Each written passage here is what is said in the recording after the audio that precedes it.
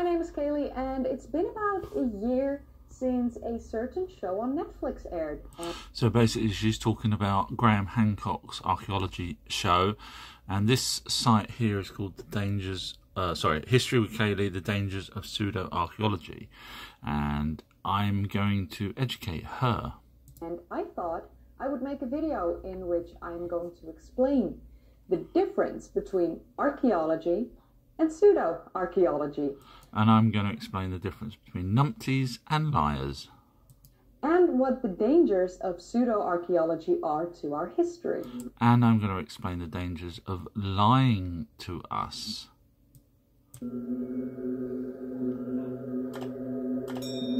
Ignore her subscription. I certainly won't be subscribing because I don't trust mainstream, as you'll see in a few seconds when I educate you guys. Sorry if it's a bit longer.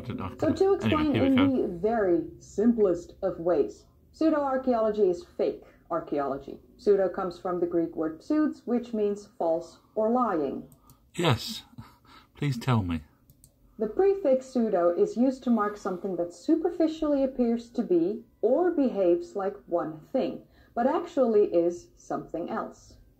For example, pseudo-archaeologists like to pretend they're part of the history community, like they're archaeologists researching ancient times, but their work is mostly based off of grand claims, unsubstantiated by data, exaggeration of evidence, dramatic or romanticized conclusions, use of fallacious arguments, and at times, even the fabrication of evidence. Okay, so this is someone that believes that people like myself are making it up. So let's have a look here.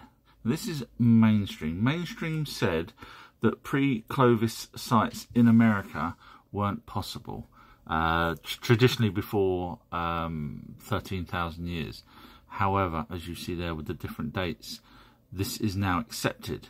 So what was originally pseudoscience has now become mainstream because technology moves on, knowledge moves on.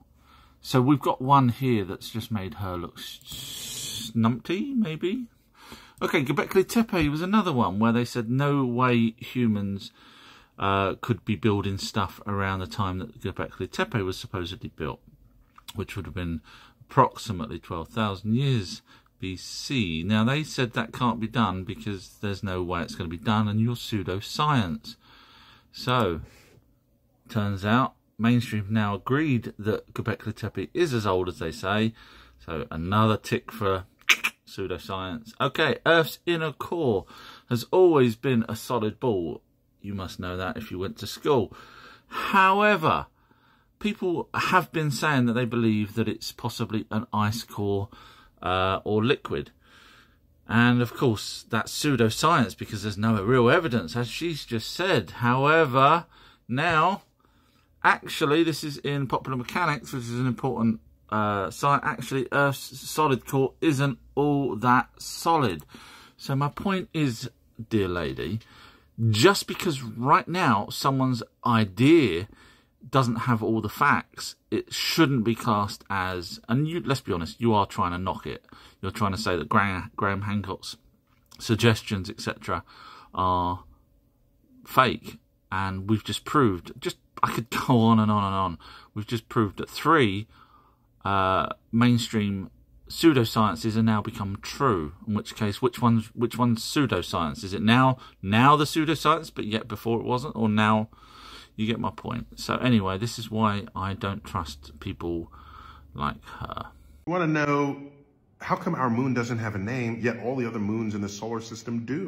I've been watching him actually recently, and he's not as smart as I thought he was. Not that I've seen much of him before, but anyway, the few things that I've seen him now recently in, he keeps making mistakes. Anyway, so yes, we do have a name, even though he goes on to talk about lunar, etc. The actual original name, the people that gave all the names to all the planets were the Anunnaki. We know that because we've got the oldest text, which predates the word lunar. And we've got 2 names for the moon. One is Kingu, and the other is Lahimu, which is Sumerian / Anunnaki language. So although he says Luna is the official one, if you want to go back and find out where, for example, Earth came from, it was Kai. Guess who gave us Kai? Anunnaki. So I don't know why he's coming out with that. If you want to go back to the original, which is, you should always go back to the original, and you can't go far wrong. Neil deGrasse Tyson says, region of Peru. By the way, just a few days ago, I received an official invitation to Mexico to look at these 2 alien bodies personally. An official invitation. And I declined for a very simple reason. But I'd love to see the aliens. But if you're going to make an official invitation to a scientist, that invitation should not go to an astrophysicist. So he spends the next 10 minutes saying that the people that have the bodies should be contacting biologists, etc. Not once did he, and I thought he was supposed to be smart, not once did he say, I asked whether there was other people coming at this invitation. Do you really think the people that had the Mexican bodies decided just to call you up and invite you for one day? No, they probably invited loads of people. Wow, 1.1 million for a Anunnaki alien shekel. And now the people that probably don't realise that the Anunnaki, which is the alien race that gave us money, and that's what it was, from Mesopotamia, which is where they were. They also gave us spells such as the Necronomicon, which is how you talk to the dead. You don't think we all suddenly made all this stuff up in the Middle East, and yet nowhere else on the planet anyone was thinking of this sort of stuff? It's because the Anunnaki taught us. They even gave us our first kingship. However, what's funny is if you read mainstream's version, it says that the first kingships were mythological because the kings reigned for 28,800 years. And of course, mainstream don't want us to know that the Anunnaki lived for a very long time. And they lived for a very long time because they slept 7 days and 7 nights here. They only lived for about 120 years on their home planet called Nibiru, or Nibru, if you want to be precise. And they lived for 120 years on their planet, but for here, if you lived here on Earth, it would be nearly 1 million years of our time. So it's quite easy for an Anunnaki to live for 20, or to be king for 28,800 years. Now, hang on. Speaking of hanging on, guess who was the first people to show us hanging? Yes, it was the Anunnaki. They did it with Anzu in written texts. Speaking of written texts, the Anunnaki can't be immortal, can they? Because of their longevity of life. Well, let's have a look here. This is translations from the actual Sumerian language. And here it says, whoever is acquired, so I'm trying to read it over the phone, is destined to be lost. What mortal has ever reached the heavens? What mortal? And that because the Anunnaki class themselves as immortal here on Earth because they lived for a very, very long time. They were here for 450,000 years. And that's not to say that they didn't die here. Some did, as we know. We've got actual written records of it, such as Epic of Gilgamesh, etc. But look, seriously, think for a second, everybody. What first race of beings that can wrote about what mortal has ever been reached the heavens? Who would have wrote that in the very first language? I probably would never even thought of that. If my brain was, wow, I can now write and someone can read it. And bearing in mind there was probably only a handful of people that could read and write back then. And we're talking in cuneiform. So what mortal has ever reached the heavens? And do you know what the heavens is? Altogether now, space. Because, and forget the Bible, but even the Bible says in heaven we can see the sun, the stars and the moon. In heaven we can see the sun. I can see the sun. The stars. Wow, I can see the stars. And the moon. Wow, I can see heaven. Everybody, I am the chosen one. But so can you. You can also see that. So it's basically heavens. If you read anything and you replace the word heavens with space, it just makes so much more sense. So what mortal has ever reached the heavens? See? It's the Anunnaki and their ships. Yes, it's David Minio again, Professor. However, if he was in a class with me, I would be teaching him. And I'll show you why I'll be teaching him. Watch this. Get upset when their claims about ancient history are called pseudo-archaeology. Yeah, it starts with a P.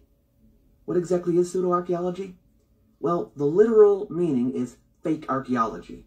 That is something that is not archaeology, which is masquerading as archaeology. So this is the guy that, if you remember, pretended that he debunked Zecharia Sitchin on a video. However, if you watch my videos, you see that I actually totally and utterly destroyed this man. In fact, I even emailed him, and he never replied. But anyway, yeah, so basically, do not trust what this guy says, because I have proved him wrong when it comes to Zecharia Sitchin. Now, I'm going to prove him wrong on pseudo-archaeology. So basically what he's doing here is he's knocking anyone that sort of throws out the ancient alien theory. Of course, I've proved it on my videos. If you go and watch them, you'll see that I have. Tens of thousands of people watched it. Not one person has given me evidence to say I'm wrong. So these are pseudo-archaeology and pseudoscience categories that are now mainstream. These were called pseudoscience. So when someone, I'll start with the word N and end with numpty. Oh, sorry. When someone pretends to know absolutely everything, which is what he's doing, he's saying that no matter what happens, as long as mainstream's got it right, therefore anyone else is pseudoscience. However, these subjects here are now mainstream. So what, it defies belief, doesn't it? So what we know now, in a year, in 2 years, in 10 years, will possibly become mainstream. In which case, people like him are once again proven wrong, that there is such a thing as pseudoscience that turns into mainstream science. So just bear that in mind, guys. If you ever see this guy on his YouTube channel, it's called World of Antiquity. I would personally follow me because I don't lie. There's no point. I'll tell you as it is. I think I've worked out where the Garden of Eden was. If you're unsure who I am and whether or not to actually listen to me, I do have a website, and obviously I've got TikTok videos. But over 40 years, I'm the person that's actually worked out that the evidence of the crystal skulls that have been debunked is actually a lie. I've done videos showing evidence that the Easter Island is not what you think it is, who Jesus' real father was. I know you're all going to go, it's God. No. And the list just goes on. Göbekli Tepe explained what it was for. No one else has done this. I've explained where Atlantis is, and so on and so on and so on.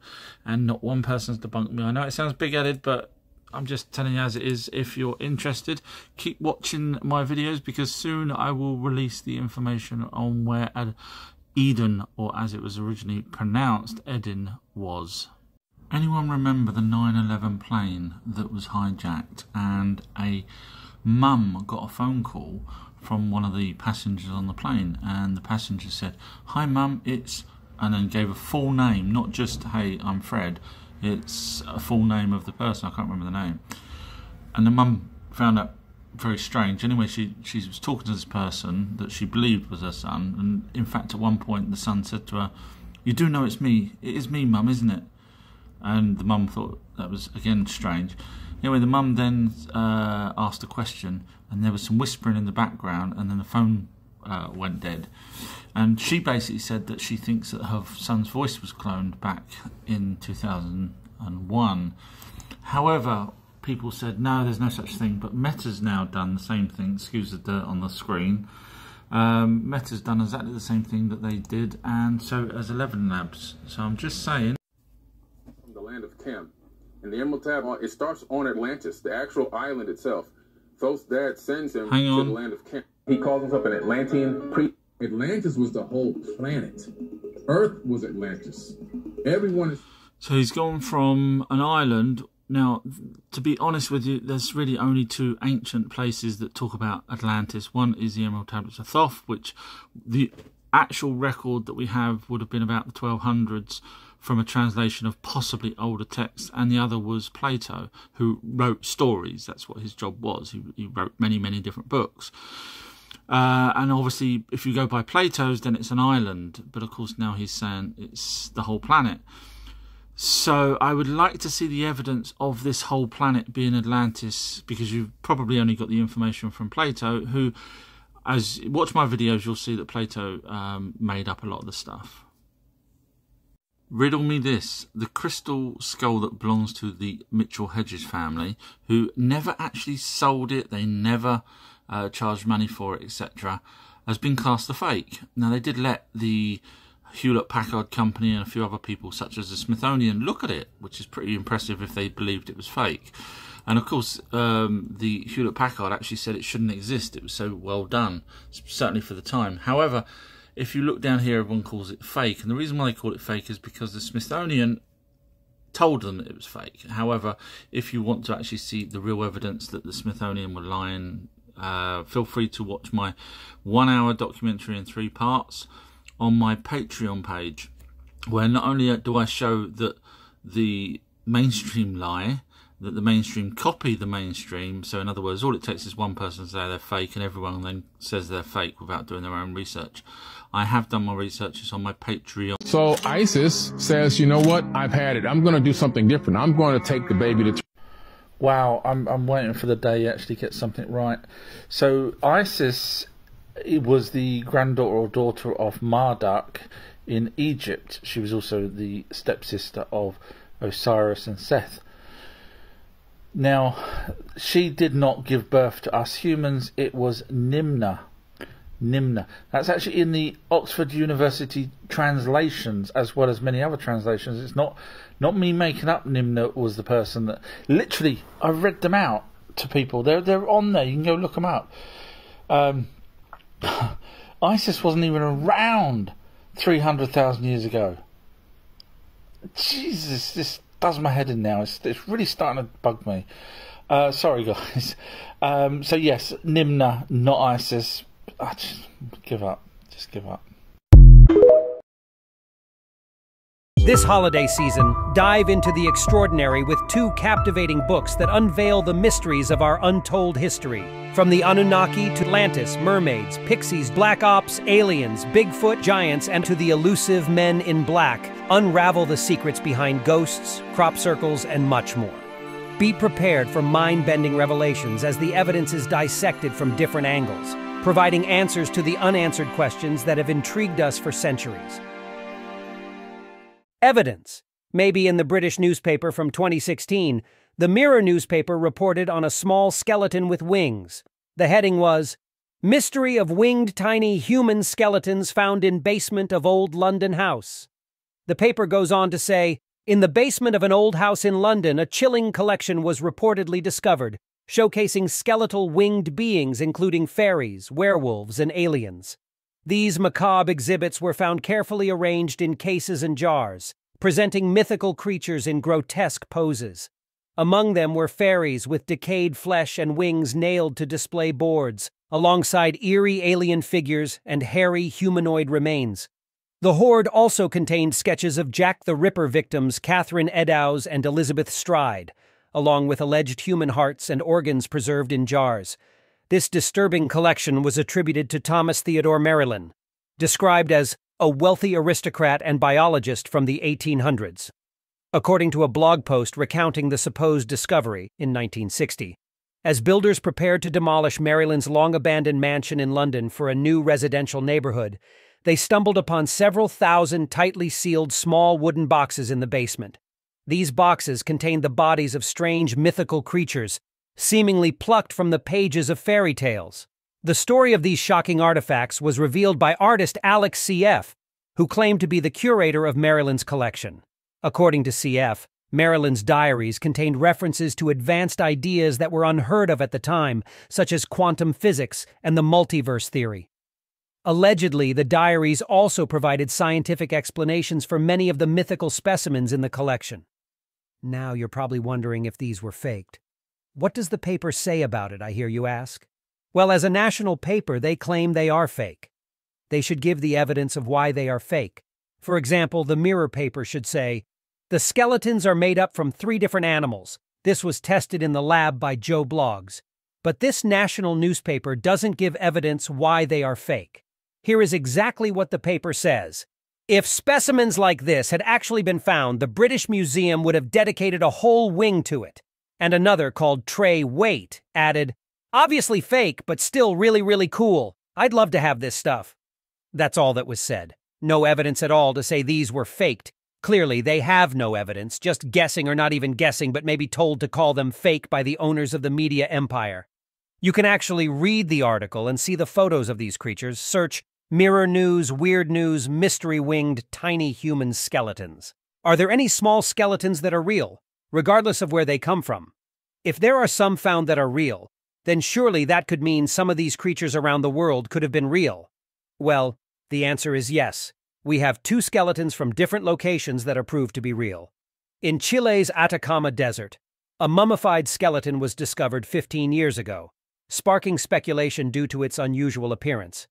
Measuring only 6 inches tall, the skeletal remains initially seemed consistent with a child aged 6 to 8 years, but distinct features such as a long, angular skull, slanted eye sockets, and fewer than normal ribs deepen the mystery. The skeleton, named Atta, garnered attention as some speculated it could be an unidentified primate or even an extraterrestrial being. However, mainstream Crystal Skulls, my 1-hour documentary split into 3 parts, is now available on my Patreon page. And if you've watched some of my recent videos about the Crystal Skulls, you'll see that I actually actively prove that the institutions that say they're fake are lying.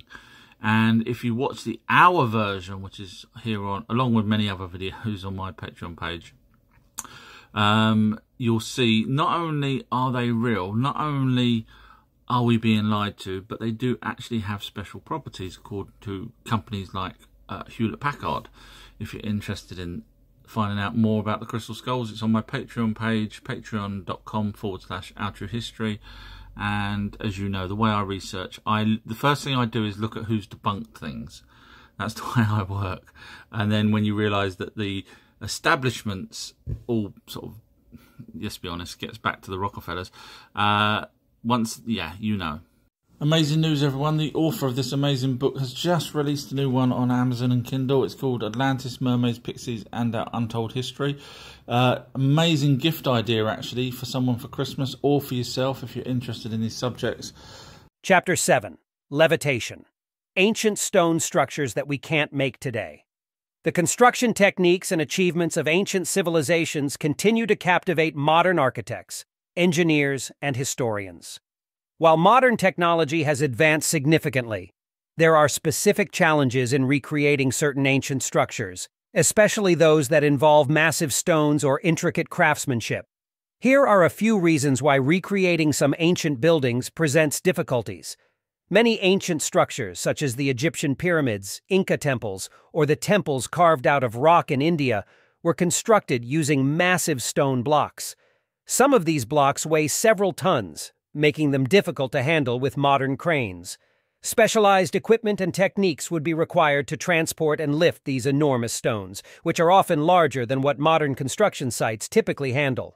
Ancient civilizations possessed knowledge and techniques specific to their time, which might have been lost or not fully understood today. The methods used to cut, shape, and transport large stones, especially in precision-cut structures, remain a mystery.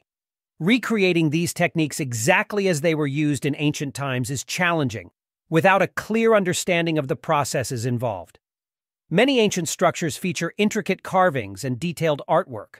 The precision and artistic skill demonstrated in these carvings are remarkable, raising questions about the tools and techniques available to ancient craftsmen. Replicating this level of detail with modern tools while adhering to historical accuracy is a complex task. In some cases, ancient structures are fragile and have deteriorated over time due to natural factors like weathering and human activities. Preserving these structures while attempting to recreate them can be challenging, especially when working with delicate materials or intricate design. Stonehenge, located in Wiltshire, England, is one of the most famous prehistoric monuments in the world. The site consists of a ring of standing stones, each around 13 feet high, 7 feet wide, and weighing around 25 tons. These stones are set within earthworks in the middle of the most dense complex of Neolithic and Bronze Age monuments in England, including several hundred tumuli, burial mounds. The exact method of how these stones were moved and erected at Stonehenge remains a subject of scholarly debate. However, it is generally believed that the stones were transported from quarries located in the Preseli Hills in Pembrokeshire, Wales, approximately 140 miles away from the Stonehenge site. That's 140 miles over different terrain, not flat concrete, but hills, rivers, and mud. There is a reason I'm mentioning all this. It's because I believe I know how the huge blocks were moved. Each of the ancient sites around the world has quartz in them. Quartz is the only connection between all of those ancient sites. Quartz is a special mineral for several reasons, making it valuable in various scientific, industrial, and commercial applications. Here's what makes quartz special. Crystal structure. Quartz crystals have a unique and well-defined hexagonal structure, giving them symmetry and clarity. This structure is one of the reasons why quartz crystals are often used in jewelry and decorative items. Quartz exhibits piezoelectric properties, meaning it generates a small electrical voltage when mechanical stress is applied. Conversely, it deforms when an electric field is applied. This property is utilized in electronic components like quartz crystals in watches and oscillators, enabling precise timekeeping and frequency control. Quartz is stable at high temperatures, making it suitable for applications involving heat, such as in manufacturing processes and scientific experiments. It does not undergo significant expansion or contraction at different temperatures. Quartz is transparent to both visible and ultraviolet light. This property makes it valuable in optics and lenses, including microscopes and cameras, where its clarity and lack of distortion are crucial. Quartz is resistant to most chemical reactions, including those with acids and bases, making it useful in chemical laboratories and industrial settings. It does not readily react with common chemicals, ensuring its durability and stability in various environments. Quartz is one of the most abundant minerals on Earth, found in a wide range of geological environments. This abundance makes it economically accessible and readily available for various applications. Although it is one of the most abundant minerals on Earth, it doesn't mean it's everywhere. If it did, then the blocks from Stonehenge wouldn't have come from over 140 miles away. Quartz occurs in a variety of forms, including clear quartz, amethyst, citron, and rose quartz, each with its unique color and properties. These different forms are valued in jewelry and as collectible specimens. Quartz has spiritual and metaphysical significance in many cultures. It is believed to have healing properties and is used in meditation and energy work. Its clear and pure appearance symbolizes clarity of thought and spirituality. Quartz resonance frequency refers to the specific frequency at which a quartz crystal vibrates when an electrical voltage is applied to it. Quartz crystals exhibit a property called piezoelectricity, which means they can generate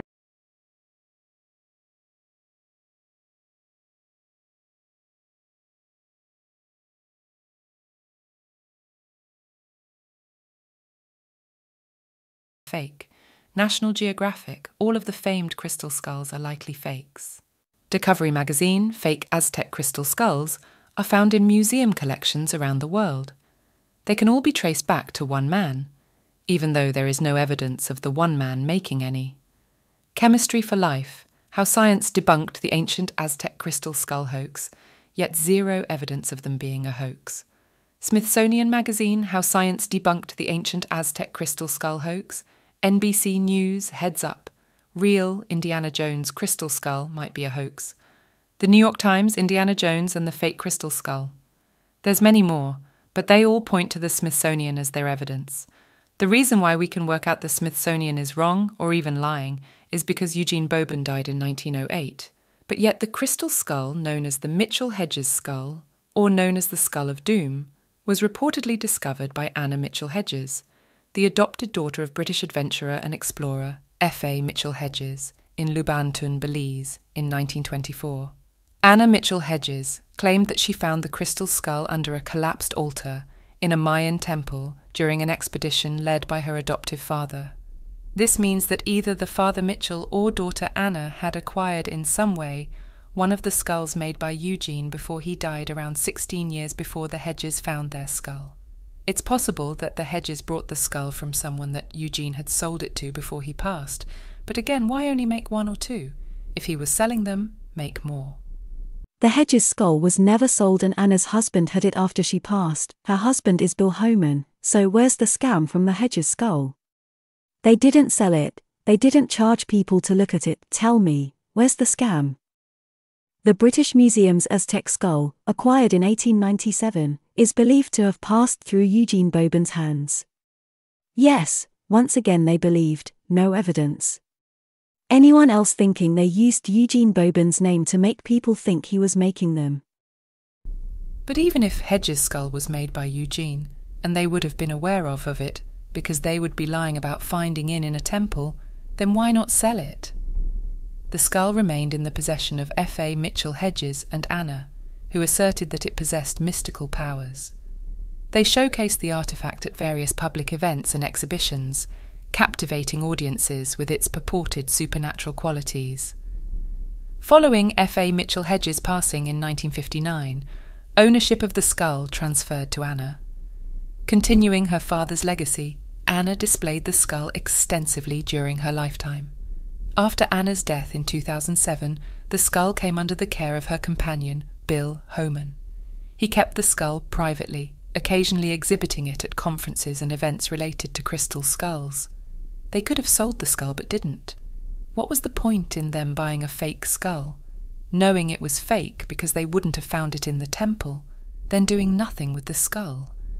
The Hedges must have worked out that if they brought a fake, then whoever made it would have made loads and could have flooded the market or even been caught making the skulls. Yet no one ever have been found making the skulls, and Hedges' family treated the skull as if it was real, keeping it in their care. They did let one person examine their skull. Archeologoy.com said this: "The Mitchell Hedges, formerly Burney quartz skull, is modern, like every rock crystal skull that has been examined so far." Sachs 2008-2009, Walsh 1997-2008. "I believe this one can rightly be called a fake, since it is almost surely an improved version of the British Museum skull, making it a copy of an invented artifact. As such, it was intended to deceive." They claim that because the Hedges skull appeared superior in construction, it must be a newer version of Eugene's. Still, we have no evidence Eugene even made one, let alone better versions. The problem with this comment about one being better than another is that the real skulls, there has now been fakes made in modern times, are made of different types of crystal and show different types of skulls. None of them are the same. They are often crafted from natural minerals or stones. The common materials used for crystal skulls found in museums include quartz crystal. Crystal skulls are frequently carved from quartz crystal, which can be clear, rock crystal, smoky quartz, brown to black, amethyst, purple, citrine, yellow, or rose quartz, pink. How each of these crystal skulls can be defined as newer because it's better is beyond me. Each of the ancient skulls are all perfect, so there's no defects to use as comparison. There's just simply different designs of skulls. The Hedges skull is closest to the Homo sapien skull. I guess that's why they said it was the newest of them all. But when you look at the other skulls, you can clearly see they were made as different skulls. The recent evidence has come to light showing that F.A. Mitchell Hedges purchased the skull at a Sotheby's auction in London on October 15, 1943, from London art dealer Sidney Burney, 26, in December 1943. F.A. Mitchell Hedges disclosed his purchase of the skull in a letter to his brother, stating plainly that he acquired it from Burney, but, "If you dig deeper you'll find what I found." The 1943 auction of the Skull of Doom. Certain people have made a lot about how Mitchell Hedges bought the skull at auction in 1943.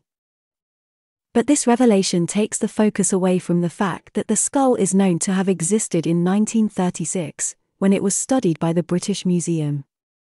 The report stated that it could not trace the skull's existence beyond 1934. You can see the original 1936 paperwork here. https://crystalskulls.com/mitchell-hedges-controversy.html. If you notice the two dates, 1936 first mention of the skull and then 1943 when Hedges supposedly brought it from them. The initial mention of the Mitchell Hedges skull in print occurred in July 1936 within an article in Man, a monthly record of anthropological science, published under the Royal Anthropological Institute of Great Britain and Ireland. In this article, G. M. Morant and Adrian Digby from the British Museum compared the Burney skull, known as the Mitchell Hedges skull at the time, with a similar skull in the British Museum's collection. Their analysis did not yield conclusive results. They were unable to determine which skull was created first or establish any definitive relationship between the two. The origin of the British Museum's skull remained obscure, although there were speculations that it might have originated from Mexico. This is so stupid that anyone would believe this, if Hedges brought the skull from the most famous auction house in the world, then pretended he found it in a Mayan temple. Really, who believes anyone would buy the skull using his real name and then claim to the world he found it? There might be some trickery going on here. I wonder if the recent find of the documents that say Hedges brought it in 1943 were fake. But why would Sotheby's fake a document? It's not like they are run by the Rockefellers, is it? There is a historical connection between Sotheby's, the renowned auction house, and the Rockefeller family, one of the wealthiest and most influential families in the United States. Nelson A. Rockefeller, the grandson of John D. Rockefeller, Sr., and a prominent member of the Rockefeller family, was involved with Sotheby's. In 1937, Nelson Rockefeller co-founded a subsidiary of Sotheby's called Pork Burnett, named after his maternal grandfather's art dealership in New York. Pork Burnett became one of the leading auction houses in the United States. Eventually, in 1964, Sotheby's acquired Pork Burnett, solidifying the connection between the Rockefeller family and Sotheby's. Nelson Rockefeller served as the U.S. Vice President under President Gerald Ford from 1974 to 1977. This connection played a role in the history of both Sotheby's and the Rockefeller family's involvement in the art and auction business. Oh, so they are connected. How easy would it be for someone to knock up a document saying Hedges brought it? Very easy. Then once people believe he brought it, no one will care anymore and the whole story goes away. But we know museums still have them on show. I recently done a video showing Billy Carson talking about who the mother goddess of the first humans was, and he said it was Isis, and I said no, it wasn't. So I've just found another video where he actually explains why he thinks that Isis, the female Egyptian person, was the person. So let's just have a listen and I'll break it down, and maybe I'll try and help Billy out because I think he's got it wrong. An Egyptian, Sumerian, and she's holding up a baby, and she's...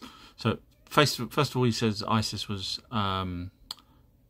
Sumerian. There's no record of Isis back then in Sumerian. I don't know where he got that from, but...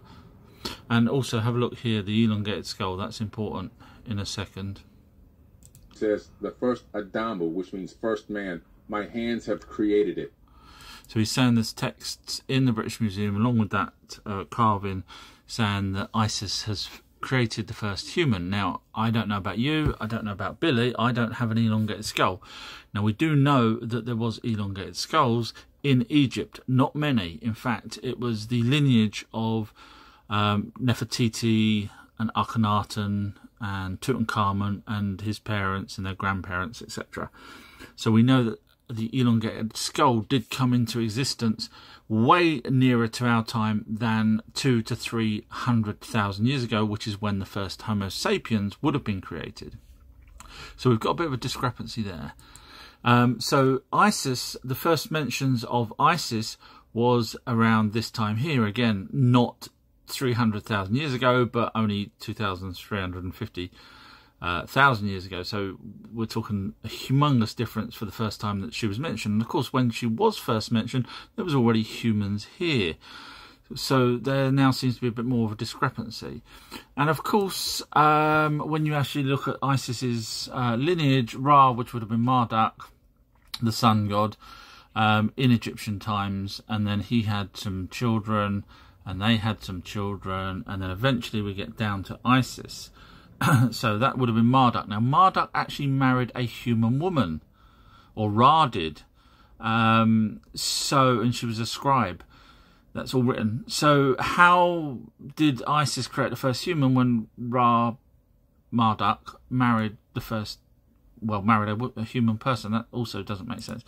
And also here we've got actual translations from the Sumerian, not from Egyptian, because obviously he's gone by the Egyptian, where literally it says Nimna. There's loads and loads of these translations of different texts, but basically Earth Mother Goddess, and they're talking about here how they will mix the clay, etc., create the first human. So that doesn't say Isis, that says Nimna, which was also known as Ninharsag and also known as Nintu.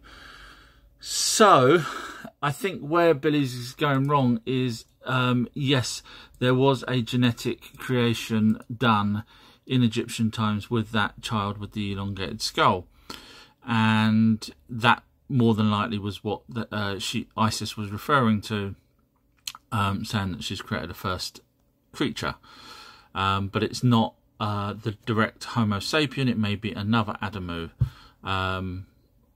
Well, technically Adamu, A-D-A-M-U. I don't know whether that's Google or YouTube translating that wrong, but either way, I don't have an elongated skull, and hopefully you don't. But the ones that did were nearer to us than 300,000 years ago when the first Homo sapiens came. Adam and Eve grew up on a spaceship for 24 years. Yes, I've done it again. Another amazing documentary that's just been released literally 2 seconds ago. It's 20 minutes long. It's part 2 of the Adam and Eve Garden of Eden story. If you know anything about my research, you know I'm pretty darn good. And on my Patreon page, I have so many more other things, like the crystal skulls I prove that we've been lied to. The list just goes on my Patreon page, patreon.com/outruhistory. And these are long documentaries, as I say. Some of them are split into different parts, and that's 15 minutes. So the whole of that one's nearly an hour long, just to do with the crystal skulls. So if you're interested in finding out really who was Adam and Eve and what they were doing and why there was 2 gardens and 2 trees, yes, 2 trees that they're referring to. It's all in the video. Enjoy. Adam and Eve. Is this person here with no beard Adam? That's Ningazida showing this person with no beard to King Anu on Nibiru. So is this Adam? Now if it is, it means he's the same height as these Anunnaki, which were 8 to 12 foot tall. And we know all of this because we've got the actual text. So not just that cylinder seal we just saw there, but here King Anu sends him back. Look, take him and bring him back to his earth. The whole thing there is about Adam not eating food that was offered to him by King Anu. So we've now got possibly the description, because normally Anunnakis have beards, and obviously we know that he was led to King Anu from the ancient text that I just showed you. So is this the first, not the first human, but the first half-bred? As you may know, I have a Patreon page which has over 100 documentaries, long documentaries on all sorts of things from spirits, crystal skulls, and I break them down properly and I show you where mainstream lie, etc. And the most recent one I've just done is part 1, part 2 will be out next week, is Garden of Eden, Adam and Eve. And yes, I break down exactly where I believe Adam and Eve were in the Garden of Eden, where Garden of Eden was and who Adam and Eve was. So let's just have a look at part of this video that I've done that you can go watch on my Patreon page. To wrong. This researcher is called Billy Carson. The Garden of Eden was a laboratory, an outdoor laboratory. He does continue, but let's break his comments down one at a time. He says the Garden of Eden was a laboratory. I'm guessing his logic behind this is because when the first humans were created by the Anunnaki, they would have been made in a laboratory. However, the first humans created were not Adam and Eve. Adam and Eve came along 200,000 years after the first human and were genetic offspring from a human and Anunnaki. The very first Homo sapien was called Adamu. This is why people get mixed up with Adam and Eve. The term Adamu is often associated with ancient Mesopotamian cultures, particularly in Sumerian texts. In Sumerian, Adamu refers to a type of being created by the god Enki, also known as Ea. These beings were fashioned from clay and infused with the breath of life. It's important to note that the Sumerian concept of Adamu is distinct from the biblical Adam in the book of Genesis. While there are some similarities, such as the creation of a human-like figure from clay, the cultural and religious contexts differ significantly. In Sumerian texts, the Adamu were often created to serve the gods or perform various tasks. One notable example is the creation of the first humans in the poem known as Enki and Ninmah, or Enki and the Making of Man, where Enki, the god of wisdom, and Ninmah, the mother goddess, engage in a competition to create various beings, including humans. Enclosed and had guards at the gates. It even tells there were guards at the gates in the modern-day Bible. What do you mean? To keep them in and keep everybody else out. I believe he's now talking about the Garden of Eden. I think he's assumed the lab and the garden are the same place. I'll explain why they are not later. So they would put humans in a garden as if it was a laboratory to watch them grow like fruit. They would give them times that they could mate and times that they couldn't mate. This is all written in text. They were treated like animals. When they created Adam, they created what they had hoped to be a version of a human that can replicate easily. So after they created him, they then tried to mate him with one of the existing hominids that they had modified, but it was more like a clone, and it still wasn't able to reproduce. I've not seen any ancient texts where they said that. The logic that you've just created a smarter creature to do the work for you, then you let it breed with the dumber creatures. That doesn't make sense at all. Obviously, I go on and prove that what he said was illogical. So yeah, so if you're interested in learning more on any of these subjects, my Patreon page is amazing. It's got audio books on there and everything. So it's patreon.com/outrohistory, and there's over 120 videos there, documentaries, long ones. So hopefully you'll enjoy them. I'm sure that many of you know that the name of the God of Israel is Yahweh. So it's a bit of a come down, isn't it, from creating the universe and even the planet that people worship you on to being called just the God of Israel. I mean, you might as well be called the God of New York or the God of something else.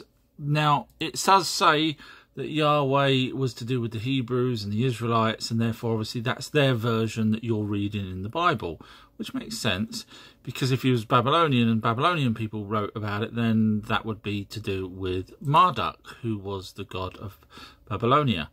But of course, it's whoever wrote the Bible is what they're talking about. Now, we know that the Anunnaki called themselves gods, and they had many gods and goddesses, which was basically the race name for the Anunnaki that came here, and they're the ones that created us in their images, plural, Genesis 1:26. So I'm suggesting that... Yes, here's another one. This person basically said, I'm wrong, and I said, no problem at all, tell me where I'm wrong, you know, what videos got the wrong evidence, and basically the person said he hasn't watched any of my videos. So I said, so how can I be wrong? And then he started waffling on about Satan, and that he's found the light and all this kind of stuff. And I thought I'd do a video just to point out that if he actually reads the Young's literal translation, not the changed versions of the Bible, you'll find that Satan was actually not a word. It was actually just an adversary. Obviously, this person hasn't bothered doing that kind of research. So, because he doesn't even know the simple fact that Satan wasn't even a real word, wasn't a character, until way later on when people started to give a name to the adversary and a backstory, this person's sadly mistaken. So, yeah, what a shame. This is the same person from the last video saying that Noah's Ark, even though I've showed evidence that Noah's Ark was actually made out of wood. We've got the original tablets in the British Museum, so this person's clearly wrong, but I'm asking this person to show me evidence that it was a spare. Polaris stays in the exact same spot in our night sky, and during the day we just... Have you ever been in a car or a plane when you're looking at the moon, and the moon doesn't move? The moon just stays exactly where it is. And the same principle applies for something further away. The further away it is, the less it looks like it's moving. Now, out of all the visible stars that we can see, is it not conceivable that one actually has an orbit in its own solar system that actually makes it appear that it's staying still, even though obviously as far away as it is moving? But for us, we can't see that. Same principle with the moon. It looks like the moon is staying dead still, but actually over a few minutes it's not. It's moved and we've moved, but it looks like it's staying in the same position. So is it not possible that one star has the same, not the same orbit, but an orbit that gives the appearance that it's staying where it is? Oh, can't you see the truth is in front of your eyes? Our true history, rattling life's greatest lies. Oh yeah, digging deep, discovering secrets untold, unearthing mysteries, making the past unfold.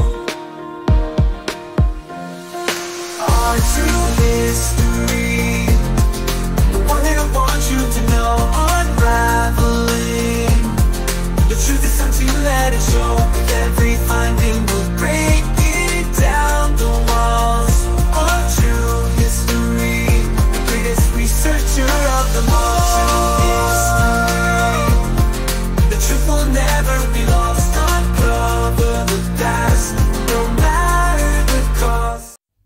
I've been chatting to this person who believes in an almighty being, and I've said, you know, would you like to see the evidence that the almighty being is actually the Anunnaki with evidence? And of course that person's refused it. So this person's saying, if you're gods, which is plural because they were the Anunnaki, we've got the evidence, I can show anyone the evidence, I have showed the evidence, and not one person said the evidence is wrong. That's probably why this person doesn't want to see the evidence, because he knows that. Anyway, if your gods, in other words the Anunnaki, exist, why aren't we seeing wars in the universe? So this person is expecting Star Wars, expecting that an advanced race has to have a fight, and not only have a fight close enough to us so that we see. So the logic there isn't quite there, I'm afraid. Sorry. Chapter 9. Telekinesis and AMP telepathy. Telekinesis, often portrayed in popular culture as the ability to move or manipulate objects with the mind alone, has fascinated humans for centuries. Stemming from the Greek words tele, meaning distant, and kinesis, meaning motion.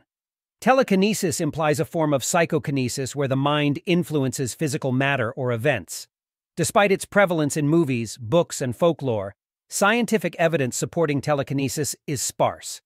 Parapsychologists, researchers who study paranormal phenomena, have conducted experiments attempting to demonstrate telekinetic abilities, but results have often been inconclusive or subject to criticism.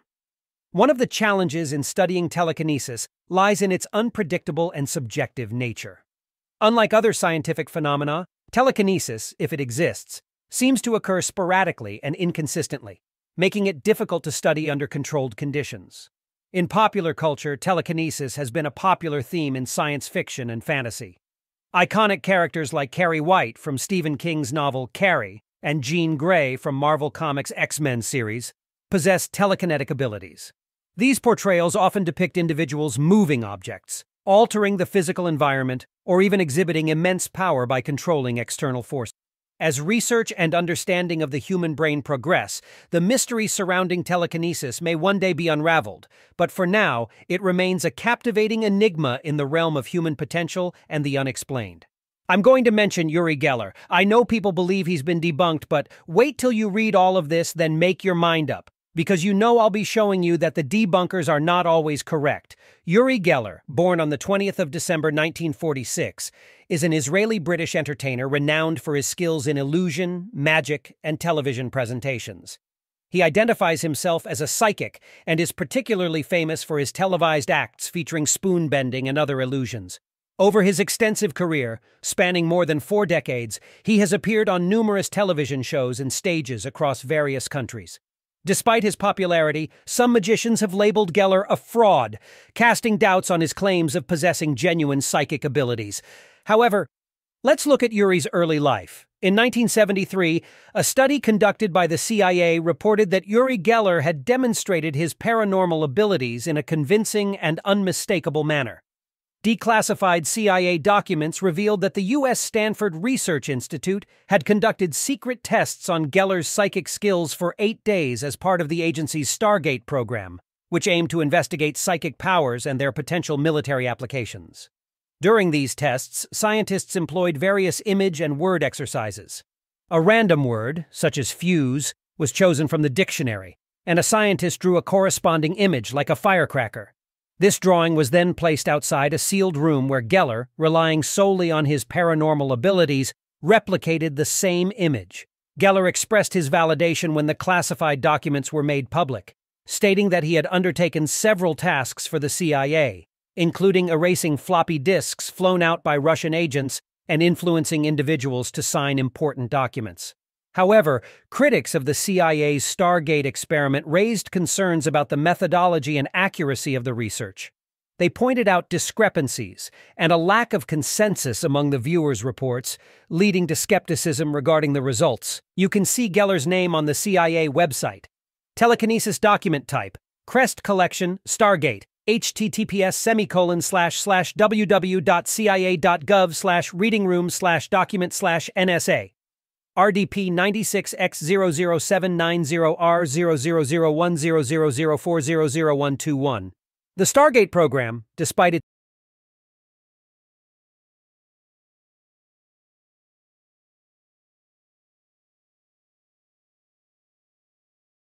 creating Asians, this, that, you know, everybody was one, then became, I'm Asian, I'm an African, I'm a... Billy's referring to the Anunnaki after the Tower of Babel incident, which we all know that they changed their language, but Billy's saying that they actually changed the characteristics of the people, so they ended up becoming Asian, African, Indian, different colours, different cultures, and everything else. Now, unfortunately, I've never seen the evidence of that, and I would really like to see that, Billy. But what I have seen is evidence that different hominids around the world had bred with different hominids. So in other words, Homo erectus has bred with Neanderthal, humans bred with Homo erectus, and so on, which is where you get all the different styles of people. Not because the Anunnaki genetically went round and modified every single person. That I can't see happening. So if you've got any evidence of that, anyone, that Anunnaki genetically modified different races, let me see it. Guys, I'm one of the foremost world leader in the knowledge on ancient texts and tablets, scriptures, papyrus, and cylinder scrolls. And guess what? It all... So Billy's just said that he's one of the foremost leaders. The only problem I have with that, and no disrespect to him, is I show evidence. He does a lot of sound bites, and unfortunately the sound bites that he's done, I've picked holes in. I could probably do it virtually on every video, and I show evidence where his comments are wrong. So in order to be one of the foremost, you can't have people like myself finding errors and actually showing the evidence where your comments are wrong. Now, obviously, if you showed evidence, then that would be different. So if someone's pointing out your errors, then surely that one then would be the foremost expert. No, I don't know. Maybe I'm wrong.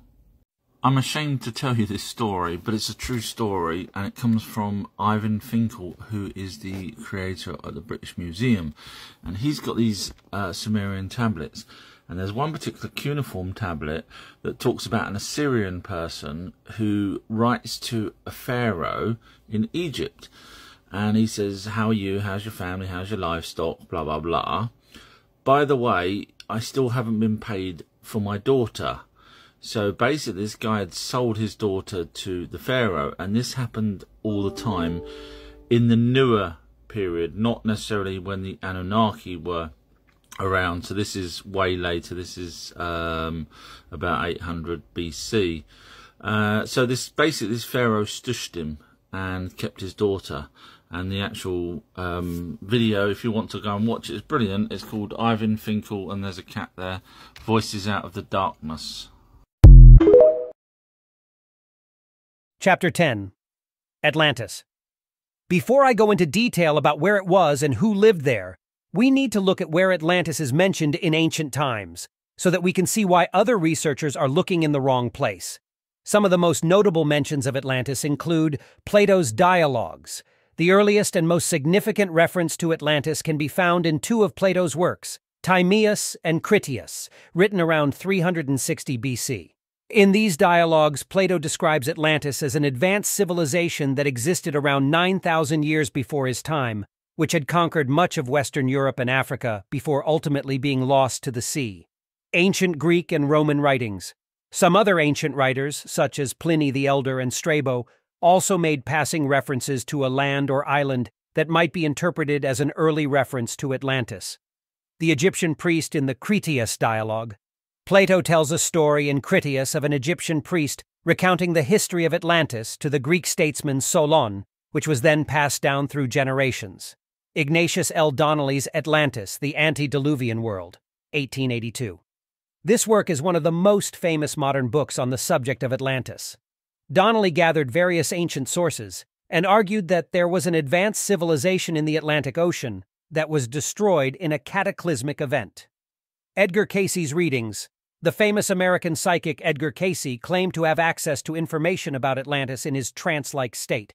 His readings suggested that Atlantis was an advanced civilization with incredible technology and spirituality that ultimately fell due to its misuse of power and technology. The Emerald Tablets of Thoth are a series of ancient Egyptian texts that have become a part of the Western esoteric tradition.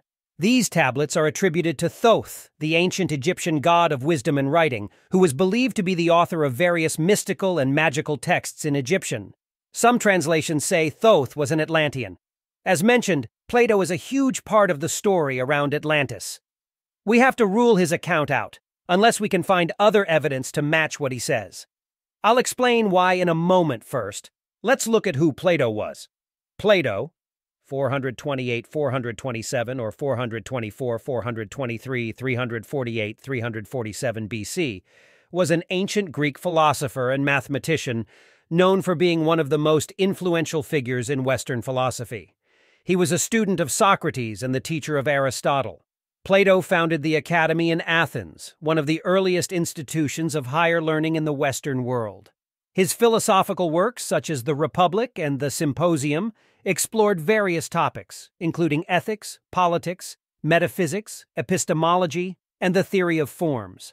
Plato's ideas have had a profound impact on Western thought, and his works continue to be studied and debated by scholars and philosophers to this day. Plato wrote numerous dialogues and letters throughout his lifetime. His works are typically in the form of dialogues, featuring his mentor Socrates as the protagonist in many of them.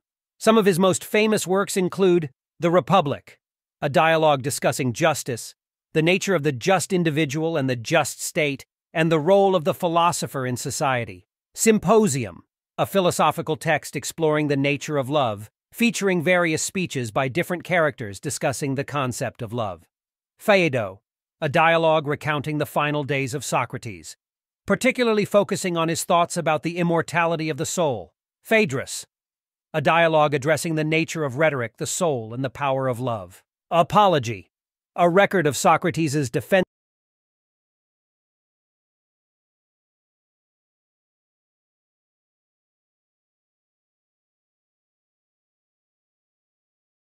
This video I'm about to record is really important. It basically proves who Jesus' father was, as already done by myself, but it backs it up.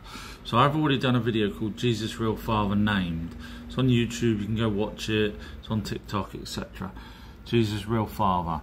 Now, in that, I said that Marduk was the person that ended up wanting to be monotheism, and that Marduk, I'm not spoiling it, but Marduk was Jesus' father. Now, it was an educated guess. Now here, in what I'm about to show you, shows that Marduk was around at that point and did want monotheism.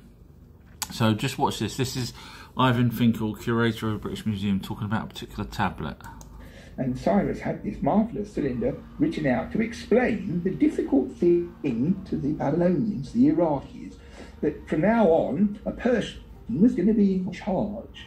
And the way he did it was he wrote an inscription on this famous cylinder explaining how the Babylonian god Marduk had picked him out over the border in Iraq, what it was Iran, it was Persia, picked him out, singled him out and said, Cyrus, when you grow up, you are going to be king of Babylon under my protection. So he put the invasion cleverly as being due to the king of Babylon. Marvel, a master stroke. And it's such an important text that this was loaned to the Tehran Museum a few years ago. It's the first time it had been there, and there was a tremendous response. You can see all the photographers going like it's a film star, and in a way it's a kind of film star. It's such an important thing. So there we are, the Cyrus cylinder. It's now safely back in the museum.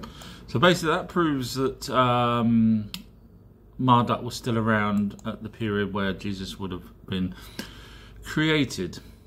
And now this is the next bit on a different tablet. Have a listen to this. God.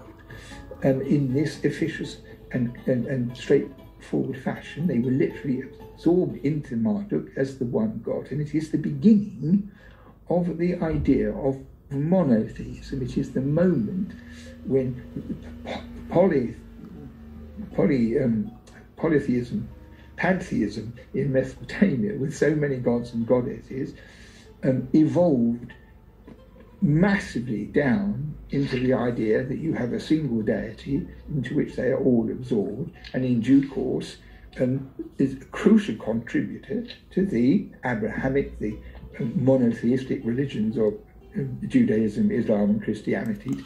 So absolutely everything I've already said, now with evidence that Jesus' father was Marduk, was the monotheism. Watch the video because I go through it. It's 20 minutes long. It's a documentary I made. It's on YouTube. And I explain why Marduk ended up wanting monotheism. It's to do with Egypt. It's to do with his ego and everything else. So I think now that this video here is been basically approved by the British Museum. So thank you. I'm very proud of my research here, as always. I'm shocked. This person's told me to go away and watch Ancient Aliens to learn. He's also said on another post that my research is out of date. Although this person follows me, clearly he hasn't actually watched any of my videos. So instead of me saying, hey, I'm the one that tells Ancient Aliens where they're wrong with evidence, I'm the one that shows where the other researchers are wrong with evidence, pretty much I'm the main guy without sounding big-headed. So instead of me going through and explaining to this person that, you know, really what you should be doing is watching my videos instead of listening to other people, I thought I'd just let anyone that follows me just post up and say whether or not you feel that my research is up to date and probably the best. If you don't feel that, obviously write that, but you know, please be honest and let this person know, because I don't want this person to keep telling me to go and watch other people's videos when I've already debunked those videos. So yeah, honestly, it's not intentional that I keep picking holes in everything that Billy says. It's just his videos keep popping up from different people in front of me, and you know me, I like to give the evidence because I can't just make up stuff. So anyway, let's have a listen to what he says now. Noah and the flood was written in the Emerald Tablets 4,400 years before the... So as you know, I've done videos on the Emerald Tablets of Thoth. I've read them cross knows how many times, and I've never ever came across anything to do with the deluge in the Emerald Tablets of Thoth or the Great Flood. So I thought, let me just double check that. So I asked ChatGPT, and of course ChatGPT also says no. So along with all my other videos, I'm still waiting for evidence of the many things that I've asked Billy for. I know it really comes across like I'm picking on him, but I go by evidence, and I can't have people telling me that they've watched Billy and that I'm wrong when I give evidence. So I need evidence of this. Chapter 11. Vampires, zombies, werewolves. More fiction, or is there something to these? Vampires. A vampire is a mythical creature often depicted as an undead being that survives by consuming the life essence, typically in the form of blood from living creatures. While folklore varies across cultures, common characteristics of vampires include a fear of sunlight, shape-shifting abilities, heightened senses, and immortality. Modern literature, film, and television often portray vampires as alluring and influential figures. The origins of the vampire date back to ancient civilizations worldwide. Accounts of blood-drinking spirits and demons emerged in ancient Mesopotamia. However, the modern understanding of vampires stems from Eastern Europe, particularly Slavic regions. Slavic folklore during the early Middle Ages introduced the concept of the undead returning from the grave to prey on the living. The term vampire originated from various languages, with the English term derived from the French vampire and influenced by the German vampire, ultimately tracing back to the Serbian term vampire. While the precise etymology remains debated, it likely has Slavic roots. The contemporary portrayal of vampires was notably shaped by literature, particularly Bram Stoker's 19th-century Gothic novel Dracula. Stoker's depiction of Count Dracula, a Transylvanian noble with a thirst for blood and supernatural abilities, contributed to establishing enduring vampire characteristics in modern culture. Since then, vampires have become a prevalent theme in various media, continuously evolving to match modern storytelling trends. Now let's examine this in sections. Do any creatures on Earth subsist on blood? Several Earth-dwelling creatures sustain themselves by consuming blood. Some examples include vampire bats. Most famously associated with blood consumption, these bats inhabit Latin America and feed on the blood of cattle, birds, and other animals. With their razor-sharp teeth, they create small incisions and lap up the blood with their tongues. Parasitic leeches. Certain leech species attach themselves to various animals, including humans, and feed on blood. They secrete enzymes that prevent blood clotting, allowing them to feed for extended periods. Parasitic worms. Certain parasitic worms, such as hookworms, feed on the blood of their hosts. These worms attach to the intestinal wall and consume blood, which can result in severe health issues for the host. Do any creatures fear sunlight? Numerous creatures avoid or fear sunlight for various reasons, although they do not possess the supernatural aversion to sunlight commonly associated with vampire lore. Examples of creatures that typically avoid sunlight include nocturnal animals. Bats, owls, and certain species of rodents are nocturnal, primarily active during the night to minimize the risk of predation. Specific insects. Some insects, including moths and fireflies, are more active at night and attracted to light sources. However, many insects are active during the daytime and do not fear sunlight. Deep-sea creatures. Certain fish and invertebrates living in the depths of the ocean have adapted to the darkness of their habitat and may be sensitive to sunlight or bioluminescent light. Although these creatures do not perish in sunlight, their behavior reveals their aversion to it for various reasons. Can a human survive solely on blood consumption? While humans can consume small quantities of blood as part of specific diets or rituals, it is not a sustainable or healthy source of nutrition. The human body requires a balanced diet containing carbohydrates, proteins, fats, vitamins, and minerals for proper functioning. Blood alone does not provide all the necessary nutrients in the required quantities for sustaining the body. Moreover, consuming blood poses significant health risks, including the potential transmission of blood-borne diseases like HIV, hepatitis B, and hepatitis C, among others. Therefore, directly consuming blood is both perilous and strongly discouraged. Some individuals consider the succubus to be the original vampire. A succubus is a demon. It could have been some type of a craft, or at least a DNA bank. Billy is talking about Noah's Ark and saying that it could be a spaceship or it could have been a boat similar to this. Now, that's like me saying there was a Jesus or there may not have been a Jesus. It's a bit of a flip-flop answer when we've actually got this guy here who has actually in his possession the actual original tablet from Sumerian times. And the tablet talks about how the boat was built. And there's also other translations of different texts, which is basically saying the same thing, that the boat has got to be made out of wood and the bitumen's got to be strong. And it tells you how to build the boat, basically. So why Billy was talking about possibly a spaceship when we've literally got the texts that tell us, and there's no evidence that it's a spaceship, so we might as well go where the evidence is, which is a boat. Wood. Chapter 12. Dowsing and Ley Lines. Dowsing, also known as divining or water witching, is a centuries-old practice used to locate underground water sources, minerals, archaeological artifacts, and even lost objects. Practitioners, known as dowsers or diviners, use dowsing tools, often in the form of a Y or L-shaped rod, pendulum, or a pair of bent wires, to detect the presence of the desired target. The origins of dowsing are difficult to trace, but the practice has been documented in various cultures throughout history. Dowsing has been used by different civilizations, including ancient Egyptians and Chinese, as a method to find water sources in arid regions. The technique was widely employed in Europe during the Middle Ages and later brought to the Americas by early European settlers.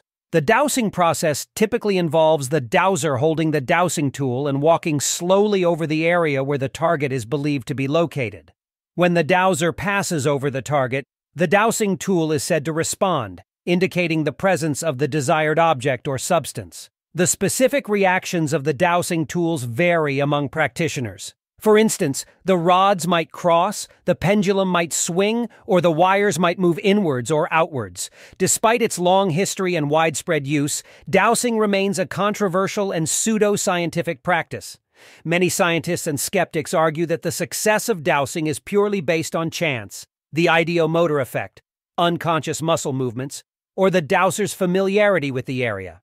Several scientific studies and experiments have been conducted to test the efficacy of dowsing, with mixed and inconclusive results. Dowsing is not limited to finding water. Some practitioners claim to use it for locating minerals, archaeological sites, missing persons, or even diagnosing health issues. However, the lack of empirical evidence and the reliance on subjective experiences raise skepticism among the scientific community. Despite the skepticism, dowsing continues to be practiced by some individuals and communities around the world, especially in rural areas where it is considered a traditional and reliable method for locating water sources. Let's look at some people who continually get paid to do dowsing, meaning they must be doing it right for people to pay over and over. There's a website called https://BritishDowsers.org/ on its homepage. It states, "Are you in need of a dowser's assistance?" In line with its charitable mission, the Society maintains a register of professional dowsers to aid anyone seeking the services of a dowser for various purposes. This register comprises Society members who have supplied references from clients or patients or other suitable evidence, as determined by the Society's council. These dowsers may charge for their services, and it is advisable to discuss the fees with them before formalizing any agreements. It's essential to understand that dowsing or divining is an art rather than a science, and, like many aspects of life, it does not come with guarantees. Please be aware that all our professional dowsers are expected to adhere to our professional code of ethics, which is available for review. The website lists different people that you can contact to hire for your dowsing needs. Let's see what they say about themselves. My name is...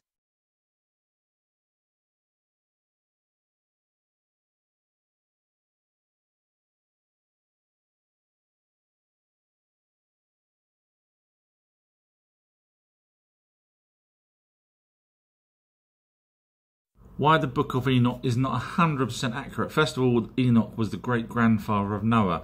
Noah was one of the only humans left alive after the flood, so therefore Enoch would have died, therefore Enoch wouldn't have been able to write about the flood, but yet it does in his book. Now that book was actually written in apocalyptic language, which is only 200 to 165 BCE according to here. So the Book of Enoch describes the boat ark like this for Noah, but of course the actual proper tablets that we've got in the British Museum describe the boat as a circular boat and tells you exactly how it was built and what wood, etc. So I know there's people out there that say to me, but the Book of Enoch says this, that and the other. Technically, when you break it down, the Book of Enoch, it's just like the Bible. It's well newer than the older text, and therefore you can't take it 100% accurate, unlike these proper texts here. I'm one of the foremost world leaders in the knowledge of ancient texts, tablets, scriptures, papyrus, and cylinder seals. I know it comes across very big-headed. That was actually a quote from someone else, another researcher that keeps making mistakes. And I figured as soon as that researcher claims that they're one of the best, and yet I keep finding errors and showing their errors with evidence that they're wrong, I figured, hey, I must be one of the world leaders then. So if you're interested in learning more about spirits, aliens, giants, the list just goes on, Atlantis and so on, feel free to visit my website, ourtruehistory.co.uk, and I go through many things that no one else has ever gone through, honestly. Trust me, when you watch them, you'll say, yeah, he's right. Also, I actually have a Patreon page where I go into long videos, documentaries, which again, no one else ever covers, and I don't actually cover in my videos. They're only on my Patreon. So lots to learn here on my website. Thank you. God was so amazing that in Genesis he actually even worried whether or not the gold of the land is good. And this was before any people were there. So it was, why gold? You know, why not plants, which is far more important, and water, etc. Oh, hang on, what's this? This is translations of Sumerian texts talking about the Anunnaki, Enki, etc. And of course they needed gold. In fact, they even had goldsmiths. Now, do you know how difficult it is to actually create gold, proper gold, and mine it and ore it, etc. And it goes through some of them even need to have an electronic current through the solution. So for the very first people that was in the planet, Adam and Eve, yeah, come on, really? Did they need gold? Was that the most important thing to make sure that God thought that that was good? Gold? Or was it the Anunnaki that needed gold, as written in tablets? Chapter 13. Synchronicity and Coincidence. Synchronicity is a concept introduced by Swiss psychiatrist Carl Jung, which refers to meaningful coincidences that cannot be explained by cause and effect, but instead are thought to be connected by some deeper underlying principle. In other words, synchronicity is the occurrence of events that are not related in a conventional cause and effect way, but have a meaningful connection or significance to the observer. Jung proposed that these meaningful coincidences occur when there is a causal connection between two or more events, meaning that they are not linked by a direct cause and effect relationship, but are still meaningfully related. These events might be connected by shared symbols, themes, or emotional states. and they often carry personal significance to the individual experiencing them. Synchronistic events are seen as meaningful and significant because they often coincide with the individual's thoughts, emotions, or experiences. For example, you might be thinking about an old friend you haven't seen in years and suddenly receive a phone call or a message from that person. The coincidence of your thoughts and the external event, the phone call, creates a sense of meaningful connection, even though there is no apparent cause and effect relationship. It's important to note that synchronicity is a subjective and personal experience, and interpretations of these events can vary widely from person to person. Some people view synchronicities as signs from the universe, spiritual messages, or indications of being on the right path in life. Others may see them as random occurrences with no special significance. The concept of synchronicity remains a topic of interest and debate in the fields of psychology, philosophy, and spirituality. It's like karma, such as do something bad and something bad will happen to you. The reason why I say synchronicity is like karma is that if you believe it, then what happens to you, you'll think it's karma. For example, I don't believe in karma. If I do something bad and then later something bad happens to me, oh well, swings and roundabouts, I'd say. But if I believed in karma, then I'd say, I got what I deserved for doing something bad. If you break a mirror and believe it will give you years of bad luck, then every time something bad happens, you'll say it's because you broke the mirror. Karma is a concept that originates from ancient Indian religions and philosophies, including Hinduism, Buddhism, Jainism, and Sikhism.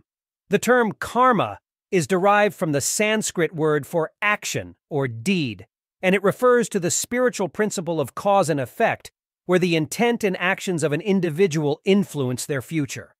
In the context of karma, every action,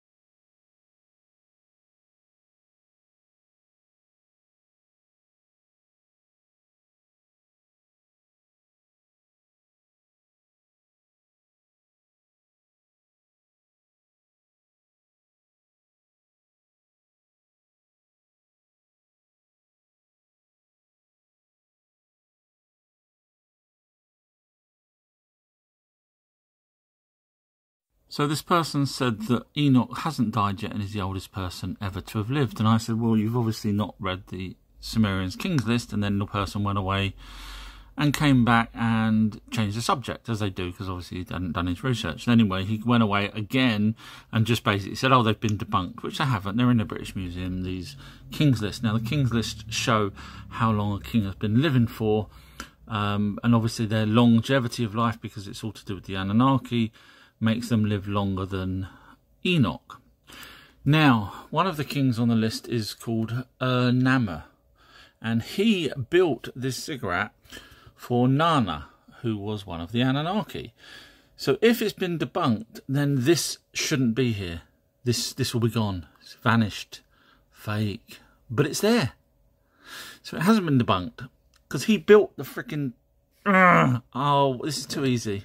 Please don't make it too easy. Welcome to this pinned video. This is about what I do and why my research is pretty much second to none without sounding big-headed. I have to advertise myself, so forgive me if some stuff does sound big-headed. So you've probably come here because you may have watched some videos and thought, wow, this guy knows what he's talking about. Let's see what his pinned videos are. So I'm explaining in this pinned video about what I do and how I get to the research, etc. So on my homepage of ourtruehistory.co.uk, you can scroll down and you'll see just some of the things that I'm the only person that's worked out with evidence. I always show evidence. And some of these things no one else has ever come close to. You can just read it yourself and on the homepage of the website. Now, if you carry on scrolling down, it says click here to watch a 34-minute documentary called The Lost Book of Our True History. Now, that video, 34 minutes, is part of a longer, hours-long version, which I'll get to in a sec. But the 34 minutes absolutely proves, because there's tens of thousands of people that's watched it on TikTok, not one person said it's wrong, let alone try to give evidence where my evidence is wrong. So basically it proves that the Bible talks about the Anunnaki, which was an alien race that came here and genetically modified us. So if you're interested in seeing the evidence, it's on my website, ourtruehistory.co.uk. So basically, if you go back up to the top, you'll see categories, video categories. Here, you will get to see sets of 5 or sets of 50. So the TikTok videos that I do, I've put in sets of 5 or sets of 50 on YouTube. So you can just click here and watch them direct from the website or on YouTube. So let's just say sets of 50. So here you'll have 1 to 50, 51 to 100, and so on. So there's people that have literally binge watched them all day long and watched them off of that instead of you know, scrolling through 1,000 odd videos, as you see there. I can't put my phone there. These are just genuine people that's actually said, kept me up all night. So like I say, you can watch the videos in sets of 5 if you just want sort of a 5-minute fix. If you want 50 plus minutes, then click on that one. Now, you can actually type in at the top here exactly what you're looking for. So, for example, you might be interested in mermaids, giants, ghosts, Jesus, for example. So I've done the video. Yes, I'm the guy that actually said who Jesus' real father was. Again, 0 people's told me I'm wrong, let alone with evidence. And, of course, I show evidence. So once you're into this, type in what you want. Just look for the video that you're after. So this one's Anunnaki. All these videos here for Anunnaki, Egypt, and so on, until you get to Jesus. It's not in alphabetical order, I'm afraid. There we are, Jesus. Who Jesus' real father was. There we are, it's on YouTube. So you just click there, and you can watch that video, and so on. Bigfoot, Stonehenge. So that's the video section of it. Podcasts. So when I do my live chats, I put them on Spotify, Apple Podcasts, etc., which you can get to under Our True History.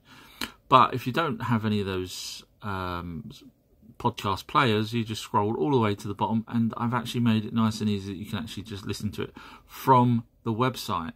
So you get to hear all these live chats, and some of them are with guests, as you see, live debate there about interdimensional beings, a heated debate. Atlantis, that was after I'd found where Atlantis was, and again, that's all on my videos. Like I say, this is why people follow me, because I do show evidence, and I'm pretty much the only person that ever does this kind of research. So you can see there's a brilliant one here with RH negative guest. That means this person knows pretty much everything there is to know about RH negative blood and where it came from. So you will love that live chat. So they're on there, and we'll just go to links, because if you're interested in books or websites that I trust, because I only go by evidence, which is, you know, unusual for some researchers, but I do. I give where I think books or, you know, information or websites, video links to things that I think are genuine, or as close as genuine as possible. So that's pretty good on there. Obviously, contact me. You can do that through TikTok as well. So I have a Patreon page. Now, I do documentaries. So the documentaries that I was referring to, for example, Jesus' father and stuff, sometimes I put them on YouTube and my website. Sometimes I put them on my Patreon page. And that's because, obviously, I spend a lot of time doing the research. So, for example, I'll just go through some of these now that's on my Patreon page. It's only $2.99 for a month, and there's over 100 odd videos there, and there's an audio book or 2 audio books and so on. But let me just give you an example of how good these videos are. So here is part 3. It's literally just been put up just now, as you see, just before I start this video. And part 3 is the Garden of Eden, Adam and Eve. So this part talks about Lilith, and I prove that Lilith did not know Adam. Prove that with evidence, as usual. And then I also, in the same video, go on to show where Eden was, again with evidence, unlike other people that just sort of guess. Part 2 of the same video, so I'm going down here, shows that Adam and Eve was on a spaceship for the first 24 years of their life. And that's with evidence. As I say, everything I do is with evidence. And then this one here is a chapter 1 from a new book.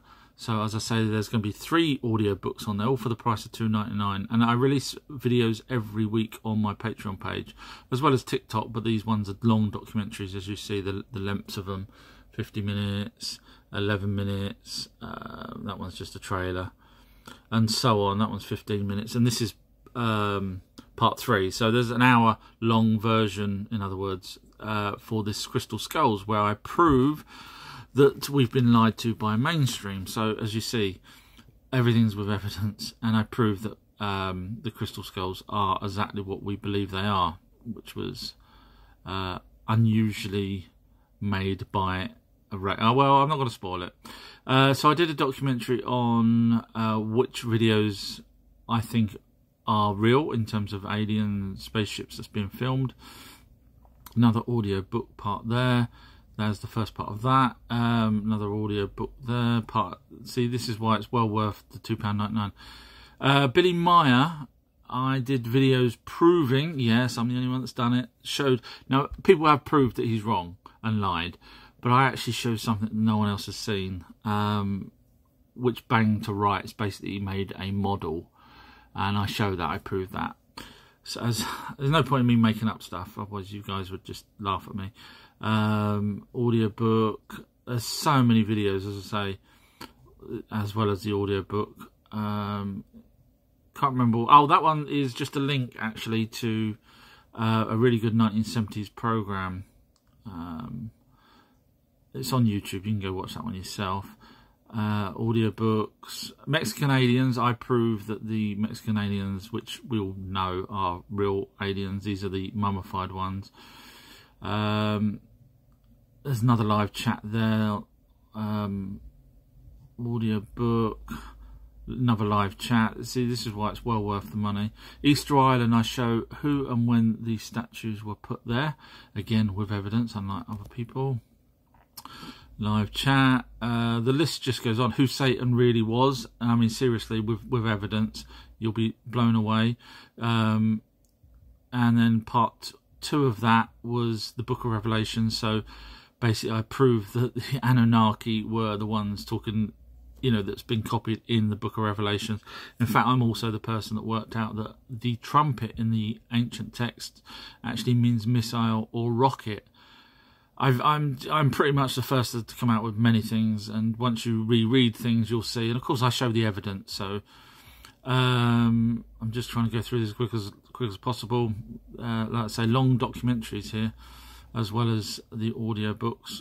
Dinosaurs live with humans. I show evidence of that. Obviously, we know that they didn't all die out 65 million years ago. I debate with AI, and obviously I win, because it lies. Who Jesus' real father is here as well. It's on YouTube if you're interested. The Lost Book of Our True History, that's that one I was telling you about, that is on my website, stroke YouTube, for 34 minutes, but the longer version, look at this, 31 minutes, 37 minutes, 12 minutes, 18 minutes, it's long, hours long, of that, showing evidence. And the list just goes on, as you see. I'm running out of time now, but the list, what Sumerian stuff means, it's a wealth of information, all backed up by evidence. So that's on my patreon.com, Our True History. So hopefully I see you on my website or TikTok or on Patreon. Thank you. Enoch is actually Thoth, but in the Sumerian tablets, Ningishzida. Where do all these people come from that don't actually do any research? Enoch was not a god. Ningishzida was. Ningishzida stroke Thoth built the pyramids, whereas Enoch was taken around by messengers of gods. If you actually did bother doing any research, I don't know, I just give up. Chapter 14, Hypnosis. I'll mainly talk about hypnoregression compared to hypnosis, but here's a brief overview of hypnosis. Hypnosis is a trance-like state of focused attention, heightened suggestibility, and deep relaxation, often induced by a hypnotist's guidance. During hypnosis, individuals may be more open to suggestions and can experience changes in perception, memory, and behavior. While in this state, people are not asleep or unconscious, but are deeply relaxed and highly focused on the hypnotist's instructions. Hypnosis has been used for various purposes, including pain management, stress reduction, overcoming phobias, and improving self-confidence. It is often employed as a therapeutic technique known as hypnotherapy, where a trained therapist uses hypnosis to help individuals address specific issues or achieve specific goals. The effectiveness of hypnosis varies from person to person, and not everyone is equally susceptible to hypnotic suggestions. Hypnosis is generally considered safe when practiced by trained professionals, and it is essential for individuals to approach it with an open mind and willingness to cooperate for it to be successful. Hypnosis is sometimes used as a therapeutic technique to explore past lives and alleged alien encounters. These applications of hypnosis fall into the realm of regression therapy, where individuals are guided into a relaxed state and encouraged to recall memories or experiences from their past, whether in this lifetime or in previous lives. It's important to note that these practices are controversial and not supported by scientific evidence. Here's an explanation of how hypnosis is used in these contexts. Hypnosis for past lives. Some people believe in reincarnation, the idea that a soul is reborn into different bodies across multiple lifetimes. Hypnotherapy for past lives aims to help individuals access memories from previous incarnations. During a hypnosis session, a trained therapist guides the person back in time, encouraging them to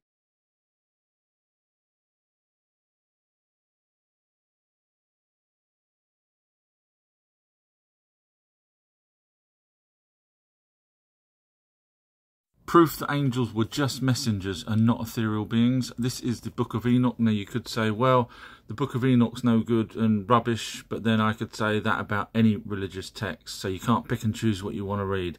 So then Raphael, who was a holy angel, there you go, who was with me, answered me and said, this is the tree of wisdom. So he's basically telling Enoch that this is a tree of wisdom, which thy father of old and the aged mother who were there before had eaten and learnt the wisdom, and their eyes opened and blah, blah, blah. Adam and Eve, obviously. Raphael's parents were Adam and Eve. So no, stop with this angel baloney. We've got evidence that messengers, because the Anunnaki, the word messenger is angel in Hebrew. So it's a messenger, and we've got the original ancient Sumerian text with the word messenger all over, where they're doing the same thing that Raphael does. Enough now. 188 centimeters. His extraordinary growth persisted throughout his teenage years, reaching 7 feet 4 inches, 224 centimeters, at 13 years old. In his late teens, he exceeded 8 feet, 244 centimeters, in height. During his final measurement on June 27, 1940, he measured 8 feet 11 inches, 272 centimeters, tall. Tragically, he passed away at the age of 22 on July 15, 1940, due to a septic leg brace infection, a complication arising from the leg braces necessary to support his immense height.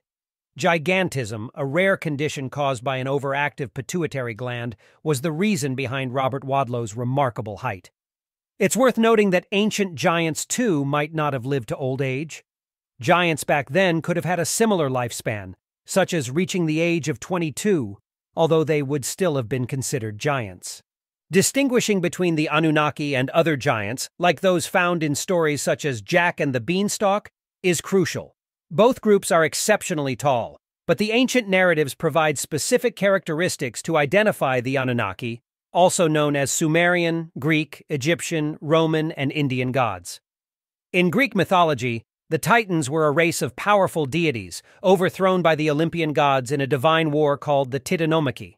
Some Titans, like Atlas, were described as gigantic. The Titans were believed to be offspring of primordial deities, Uranus, the sky, and Gaia, the earth. This lineage implies a connection to the Anunnaki and the Homo sapiens they created, reinforcing the idea that some of these offspring might have exhibited gigantism, as previously mentioned. The Titans were a powerful race of deities that predates the Olympian gods in Greek mythology. They were overthrown by the Olympians in a significant cosmic conflict known as the Titanomachy. Following the Titans' defeat, Zeus and the Olympian gods emerged as the dominant deities in the Greek pantheon. Note, in this context, Zeus corresponds to Enlil, and Enki corresponds to Poseidon. In Norse mythology, giants known as Jotnar, or frost giants, frequently clashed with the gods, particularly Thor.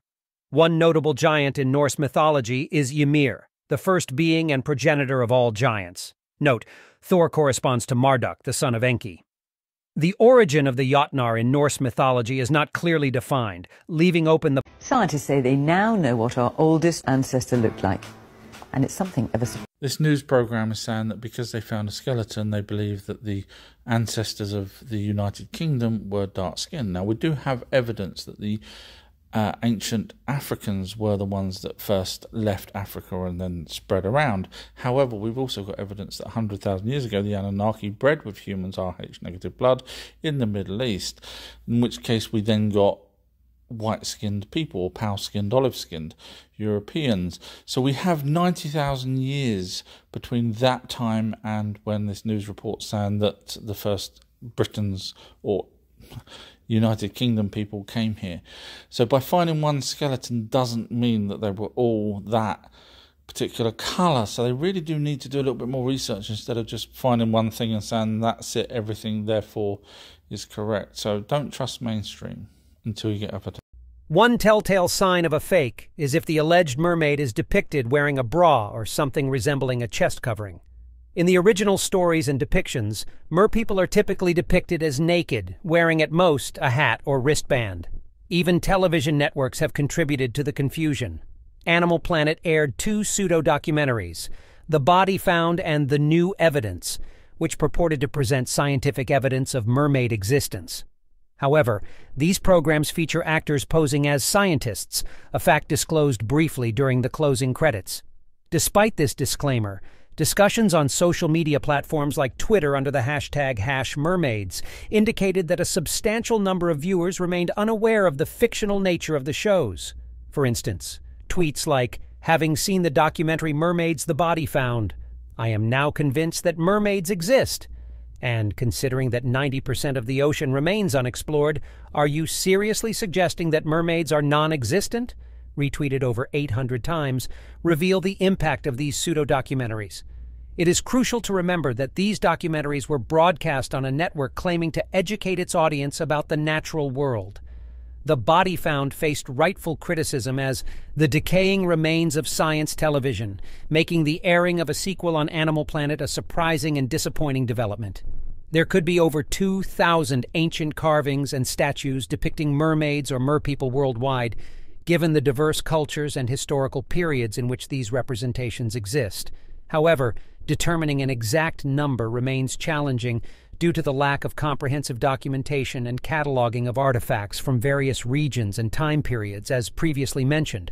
But does this mean we have no evidence, no mermaids washed up on the shores? Well, maybe we do. Recent discoveries have shed light on a centuries-old mummified mermaid, a bizarre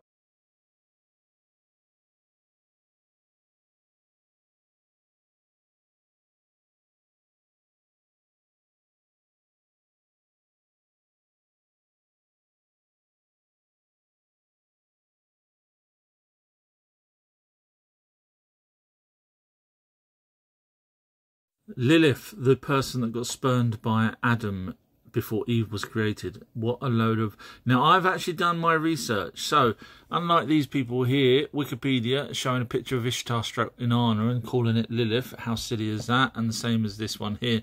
They have no idea. However, I do, because I have done the research. In fact, I've also done the research there on my Patreon page for many, many different things, and I'm always right, let's be honest.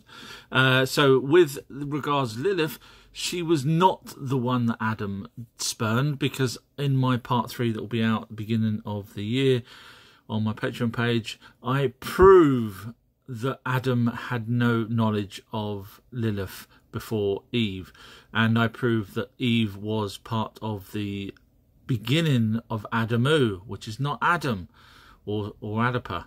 So it's up to you. Believe silly people that make up stuff, or me. Noah from the Flood Story, also known as Atrahasis Utnapishtim. The Flood Story, C1. 7.4 segment A approx. 36 lines missing. 1:10 sets up. I will. The perishing of my mankind. For Nimna, I will stop the annihilation of my creatures, and I will return the people from their dwelling grounds. Let them build many cities so that I can refresh myself in their shade. Let them lay the bricks of many cities in pure places. Let them establish places of divination in pure places.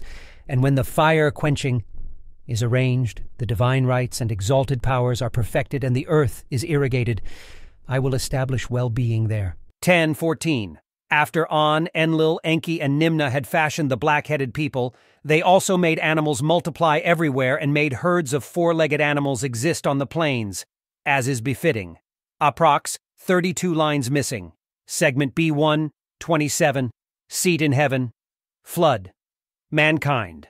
So he made, then Nimnu. Holy Inanna made a lament for its people. Enki took counsel with himself. An, Enlil, Enki, and Nimna made all the gods of heaven and earth take an oath by invoking An and Enlil. In those days, Zi-Udsura, the king, the Gudug priest, he fashioned the humble, committed, reverent, day by day, standing constantly at something that was not a dream appeared, conversation, taking an oath by invoking heaven and earth. In the Kayur, the gods, a wall. Zi-Udsura, standing at its side, heard. Side wall standing at my left side. Side wall. I will speak words to you. Take heed of my words. Pay attention to my instructions. A flood will sweep over a decision that the seed of mankind is to be destroyed has been made. The verdict, the word of the divine assembly, cannot be revoked. The order announced by An and Enlil cannot be overturned. Their kingship, their term has been cut off. Their heart should be rested about this. Now. What? Approx. 38 lines missing.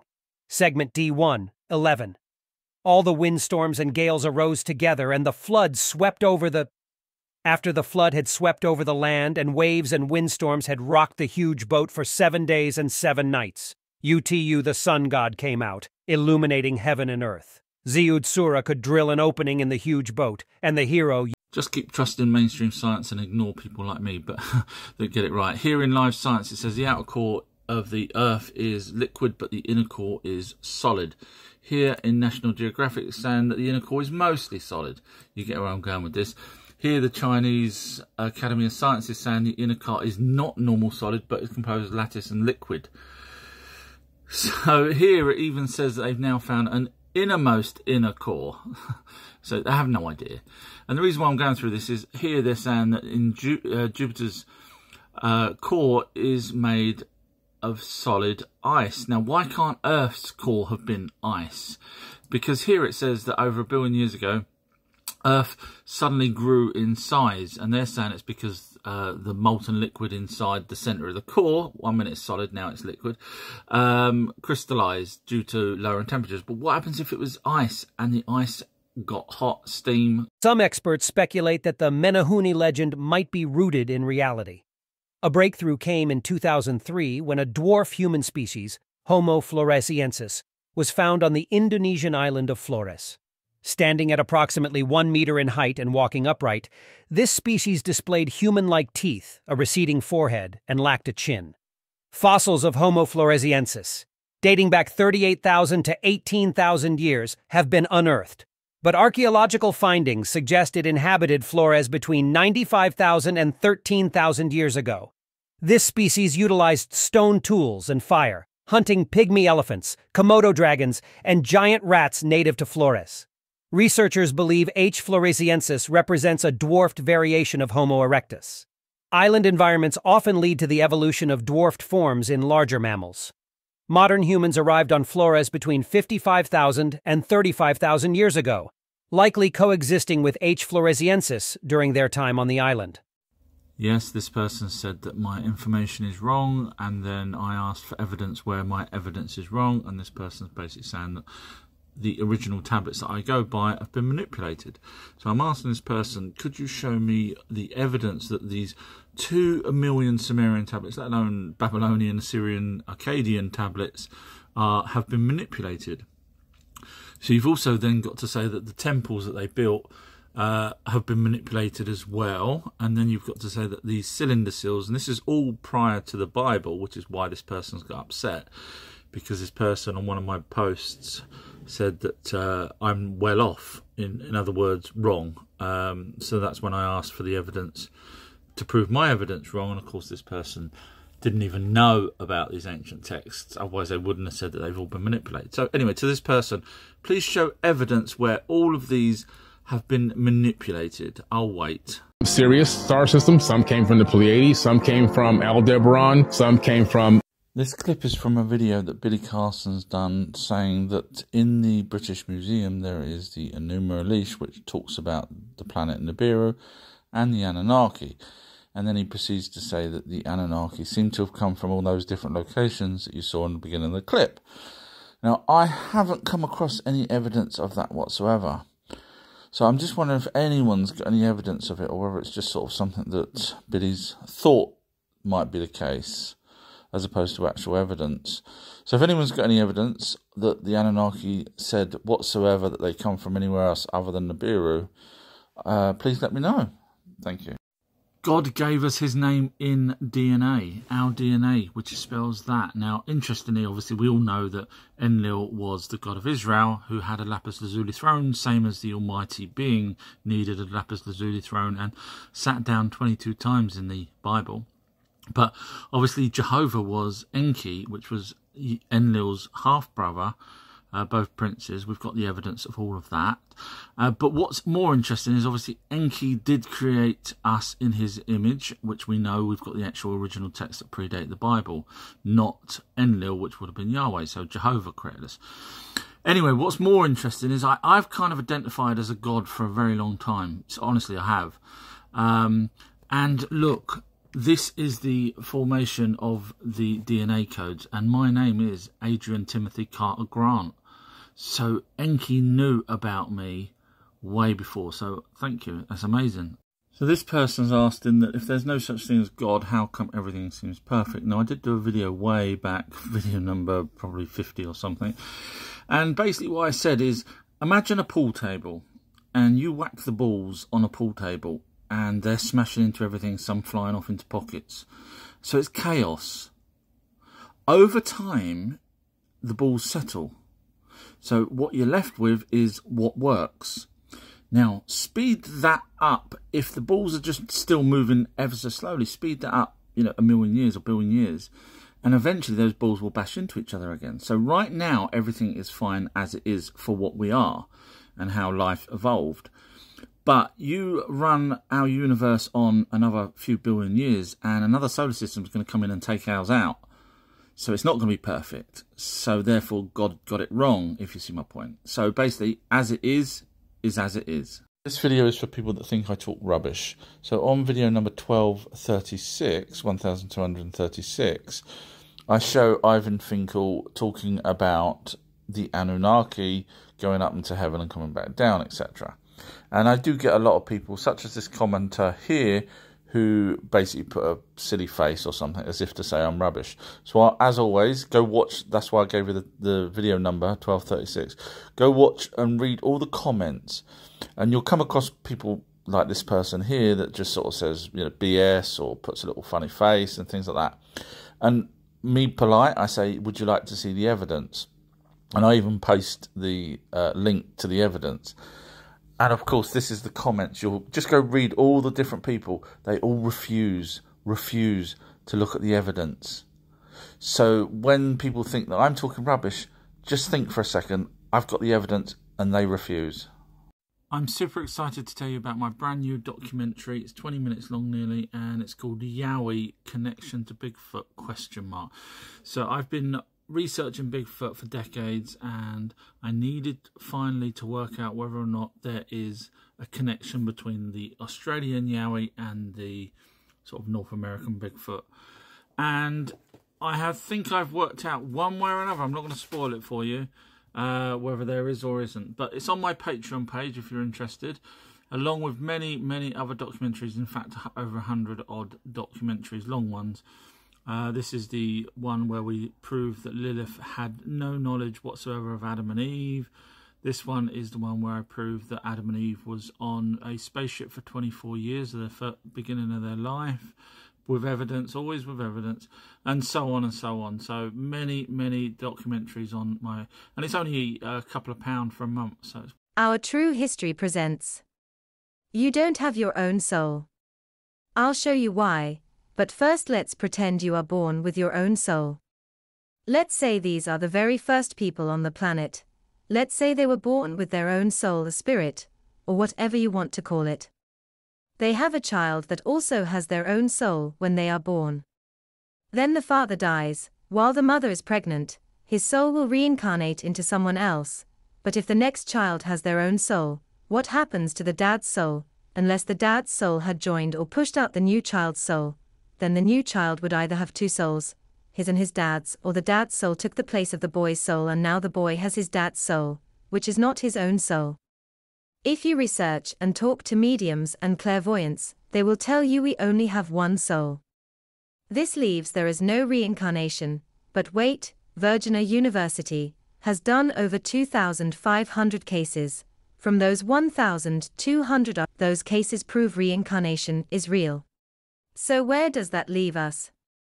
The soul is its own entity. In the Emerald Tablets of Thoth shows there is an internal being, light energy orb, that joins with us 3 to 4 months in the mother's womb and connects to the pineal gland. It's like a hard drive. It is there to learn. When you die, you have control of it for a while, but at some point the entity takes over and goes back round into another person. The entity is nothing to do with God. It is just a light energy being and we are containers for them while we are alive. If you want to see more on this, please visit my website, ourtruehistory.co.uk. Thank you. I was just watching this live with this gentleman and he said that Jesus will judge you when you die and then you kind of do your own judgment. So I wrote this most obvious question.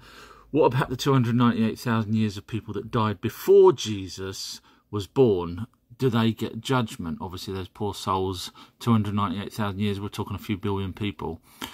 Obviously, he just didn't read my question out. And that's really sad because when I do my lives, I read every single question out, even if it's a hate one. So straight away, my spider senses on him avoid from my point of view because I will never not read anyone's question out. Regardless, I will answer it. And if I don't know the answer, I'll say I don't know the answer. I don't avoid questions. So that's my first problem. And the second problem is, seriously, what about the 288,000 years of people that had no Jesus to judge them? Where are they? So feel free to follow me. I won't lie to you guys. Did you know we have the original tablets and texts that the Bible copied from? I am going through this because so many people have no idea that we actually have alien texts that talk about the aliens that did the things that the Bible copied from. So, for example, Enki, Anunnaki, telling Noah to build the ark. That's in the British Museum. The 10 plagues of Egypt. However, I'm the only person to work out that the tablets actually happened. The events in Israel and the aftermath happened in Egypt. Got the evidence for that. Enki being told by the Anunnaki assembly to create a great flood. The Anunnaki looking down as a great flood happens. All these texts are real. The Book of Revelations where the Anunnaki used weapons of terror. I'm the only one that worked this out, but I've got the evidence. We have the text where Enki and Nimna created the very first Homo sapiens. Yes, it's starting to sound... We have the text where Enki says the seventh day will be a day of rest. There's so much more, and I won't lie to you. I give you all the evidence. Whenever I do videos, I give the evidence. So it's up to you guys. If you're interested in learning more, feel free to follow. Oh, God help me. Why do people... Where's logic gone in this world? So, New International Version, 1974.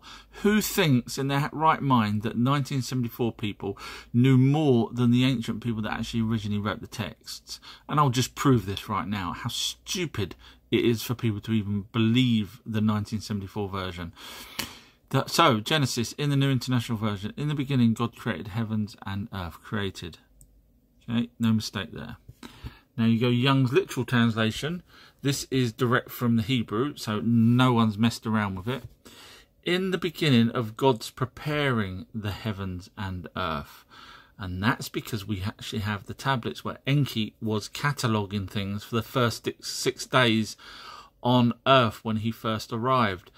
Preparing, and it goes on here about separating the waters under the heavens to be collected, which is rainwater. Under space, which is space heaven. So who in their right mind... Well, I won't answer that. I kind of know who in their right mind believes this and not this. But then we've got older texts that actually predate all of this that I get called, you know, crazy when I point out exactly the older text that this copied from. This is Young's literal translation copied from the older texts. So one of them's right and the rest is just, you know, copy of a copy of a copy and then changed many a time, by the way. So I don't know, it's up to you guys. Follow me, learn our real history, or just, you know, go along with the flow and pretend that's correct. I don't know. I give up. This lady talks about the Anunnaki, and I kind of have an idea of which researcher she sort of takes the information from, because it's actually not right. So let's have a listen to what she says here, and we'll go through where the problems are. They tweaked our DNA so that we would not use full potential of our brain. So basically she's saying here that the Anunnaki tweaked human or Homo sapien DNA. Unfortunately, there was no Homo sapien. That's where the missing link comes in. So basically, we've got evidence that, including dark-skinned people, we have Neanderthal DNA in us, which means it was the Anunnaki's essence and Neanderthal DNA that created the Homo sapien. So she then says basically that they fused the chromosomes to make us less smart. Have a listen. Why? Because if not, we'd be like Dr. Strange, masters of quantum physics. We would. So she's saying that because they genetically modified chromosomes, number 23 and number 24, to make us less smart. However, this is the actual text that she's probably not even bothered reading. So this is the actual text from the translations of the ancient tablets. This is Enki talking to his mother. My mother, the creature you planned, creature that's us Homo sapiens, that will be, once they've done it, you planned will really come into existence. Impose on him the work of carrying the baskets. That's because they needed us to carry baskets for, yes, you guessed it, the gold that they were mining. Now, why make someone dumb to carry baskets when you already had someone dumb in the first place? So you didn't need to do anything. So in other words, if the Homo sapien, obviously there was no Homo sapien, but let's pretend this woman's right. The creature was smart enough already. They had to dumb it down to get this new creature to be able to carry a basket, when obviously the modern, the one that's already there would have. So you see my point. Unfortunately, I've seen a lot of this woman's videos, and yeah. Followers of the law of attraction believe that synchronicities occur when an individual's thoughts and energy vibrations align with corresponding events in the external world. Positive or negative thinking is thought to attract similar experiences, leading to synchronistic occurrences. Skeptics often explain synchronicity as mere coincidences, suggesting that people tend to notice patterns and connections in random events due to cognitive biases. According to this perspective, synchronistic events are the result of chance and selective attention. Some interpretations of parallel universes propose that synchronicity could be a result of events aligning across different realities or dimensions. In one universe, an event might occur, and in another, a related but seemingly coincidental event aligns, creating a sense of synchronicity. Jungian theory also suggests that synchronicity might arise from the collective unconscious, a shared reservoir of experiences and symbols that all humans inherit.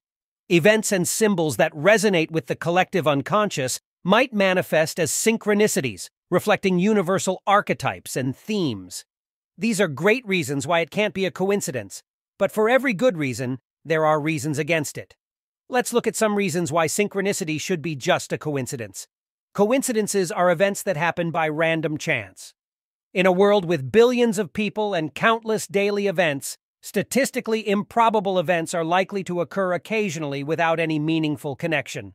People tend to notice and remember events that stand out to them, especially if those events seem to align with their thoughts, emotions, or desires. This selective attention can make a random event appear meaningful when, in reality, it is just one of many random occurrences. The interpretation of events as synchronistic is highly subjective and varies from person to person. What one person sees as a meaningful coincidence, another might view as a simple accident or chance occurrence. Humans are wired to recognize patterns in their environment. This ability sometimes leads people to perceive connections between unrelated events, attributing meaning to coincidences that might not have any inherent significance. Coincidences lack a discernible cause and effect relationship. Unlike synchronicity, there is no underlying principle or guiding force that connects the events. They are isolated, unrelated incidents that happen to coincide in time or circumstance. Coincidences cannot be reliably predicted or anticipated.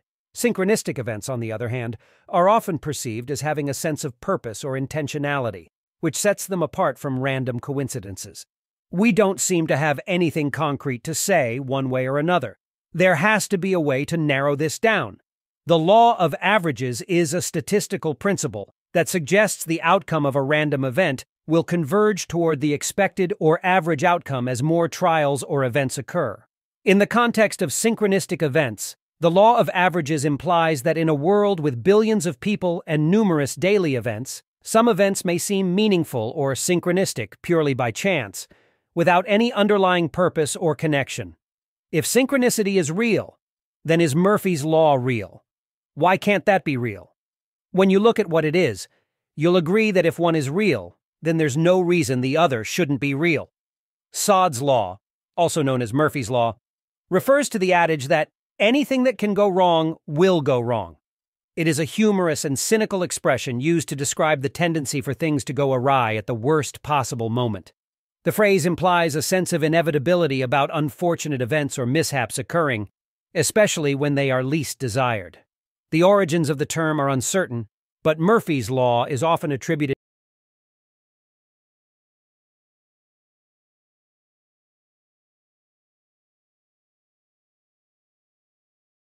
I am a little annoyed. So I did a video where I was showing this lady was in error, and I kind of had a feeling she may have copied from someone else that makes the same mistake on that particular part of history.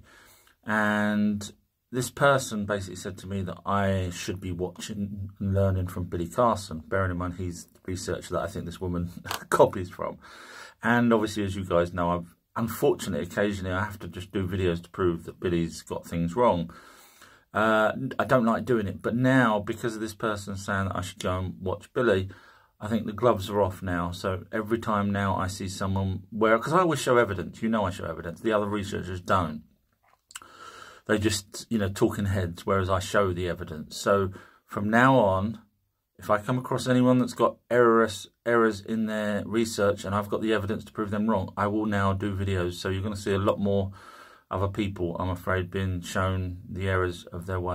There was a war that went on, disagreements happened, the golden age began to fall, and these beings, these advanced beings, started going to war against each other for control and domination of humans and resources on this planet and other planets as well in our solar system, one of them being the moon and Mars, and they actually had a battle. So this battle is also well recorded in Sumerian tablets tales. Okay, I would love to see these tablets that talk about the war on Mars and the moon. I've not seen them.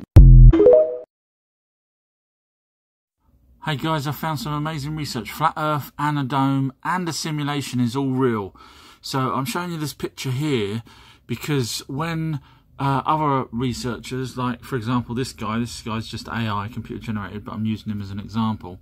When they show and tell you about these amazing discoveries, they show you pictures like this. And so yes, there is a flat Earth and a dome over our Earth. Now I'm not going to show you evidence like I normally show in pretty much all my other videos. The reason why I'm not showing you evidence is because when you listen to people that tell you when they don't show you evidence, most people seem to now believe those people as opposed to me when I show the evidence, because I get people telling me that I should go and listen to the other people that don't show evidence, whereas literally all my videos show evidence when I'm talking about something. So now I'm just going to say, yeah, we're in a simulation, we're in this, we'll make up some crap, because I can do this and you'll all believe me because I'm not showing evidence. Mainstream archaeologists have messed up once again. So here's an article, Ancient Greek Civilization Rewritten by 250,000 years. That's 250,000 years. That's a long time.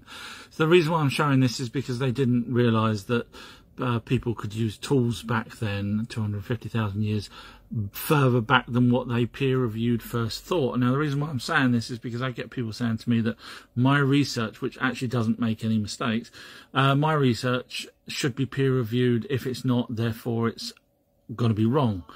And I'm just pointing out once again that your little mainstream with the same peer-reviewed people still make mistakes.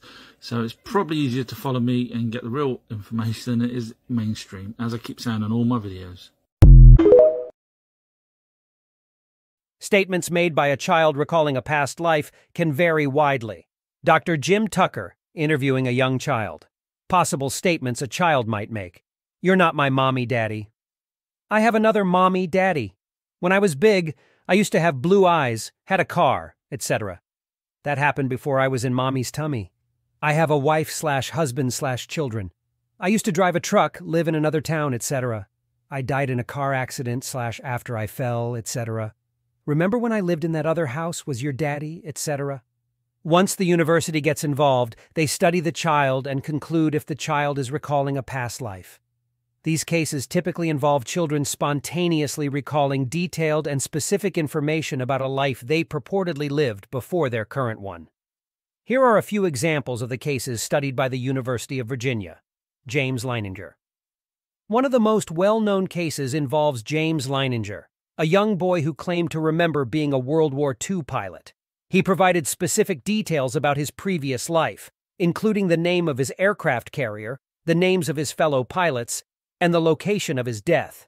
Researchers were able to corroborate many of his statements with historical records. Ryan Hammonds. Ryan started having nightmares about a Hollywood actor's life and death when he was 4 years old. He claimed to have been an actor named Marty Martin, who died in 1964. Ryan's statements about the actor's life were remarkably accurate, and he was able to recognize people and places from Marty Martin's life. Chase Bowman. Chase began recalling memories of being a soldier in the Civil War. He provided specific details about battles, units, and names, which were later found to match the experiences of a soldier named John Gordon.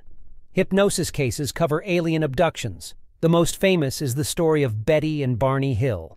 In 1961, Betty and Barney Hill, an interracial couple, claimed to have been abducted by extraterrestrial beings while driving through the White Mountains of New Hampshire.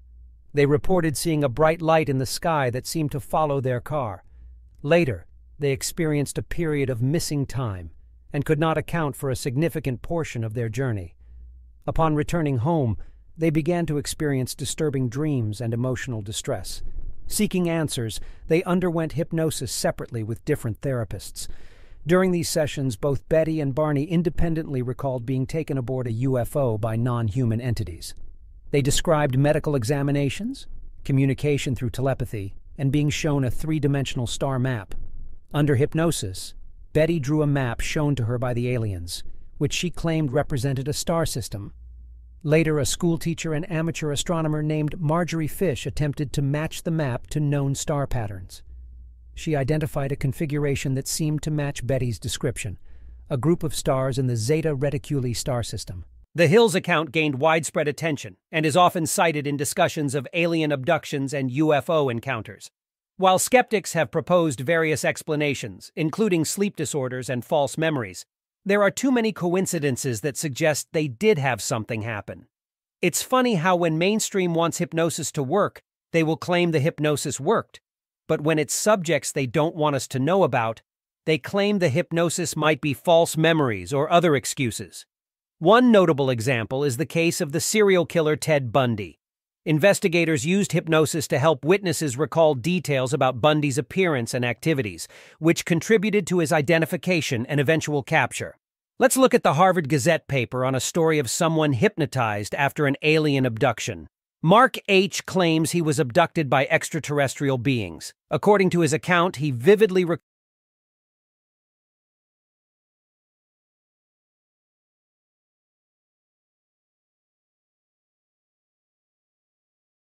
It's time for the Nephilim to return.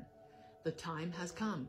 They will invade your... The lady was just saying the giant Nephilim will return, but here in the Book of Enoch and the Book of Jubilees, it's basically saying that the Anunnaki tried to wipe them out. And when I say Anunnaki, we actually have proof. Here's ancient texts here talking about, this is just one of many, that predate the Bible, literally saying that they're going to create a flood, and then a bit later on they're going to tell Zuzudra, which was Noah, to build an ark, blah, blah, blah.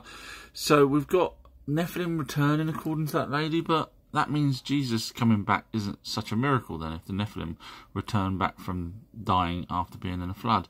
But that's okay, because Superman and Batman obviously returns as well. But we do actually have all the evidence we need in this video here, so if anyone's interested in it, go to YouTube and type in "Proof Anunnaki Were Here," and that will answer everything you ever need to know. There's a lot of videos going around similar to this which show sort of dinosaurs or giants or things like that, and this is just literally computer generated. This one's done by Runway AI, and as you'll see, you can literally type in what you want, whether it's black and white, colour, dinosaur, not dinosaur, and it gives you a 4-second slow-mo video, which gives you the idea that it's fake. So if you ever see, obviously of course they're fake, but yeah, so don't fall for it and share and like all that with these other videos. No point.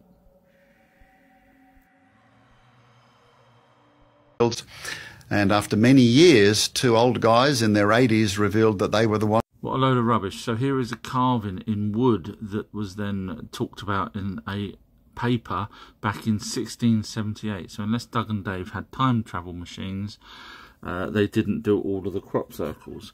Now, if you actually look at Dr. Levengood's research, he shows with evidence that the crop nodes are superheated. In other words, the knuckle part of a crop is superheated from the inside with a microwave. Doesn't mean someone goes out with a microwave. It means whatever the phenomenon is, superheats it and it bends the node, as opposed to a plank of wood which flattens from the bottom. But of course, let's not have evidence ruin a good fake story like that person was saying at the beginning. And of course, there was crop circles all over the world as well prior to Doug and Dave. And some simultaneous at the same time. So well done, Doug and Dave, you're geniuses in time travel. The Anunnaki created us humans. Now, what's mainstream going to do about that everyone's working this out? Well, they're going to say Neanderthals and humans now belong to the same species, which gets away with this whole missing link, because obviously we've got fused chromosomes, number 23 and 24, and that was done in a laboratory by the Anunnaki. But of course, there's always this missing link. So now if they say that they're together, then they get rid of the missing link. However, this is Homo sapien, the first one. This is Homo sapien sapien, modern human.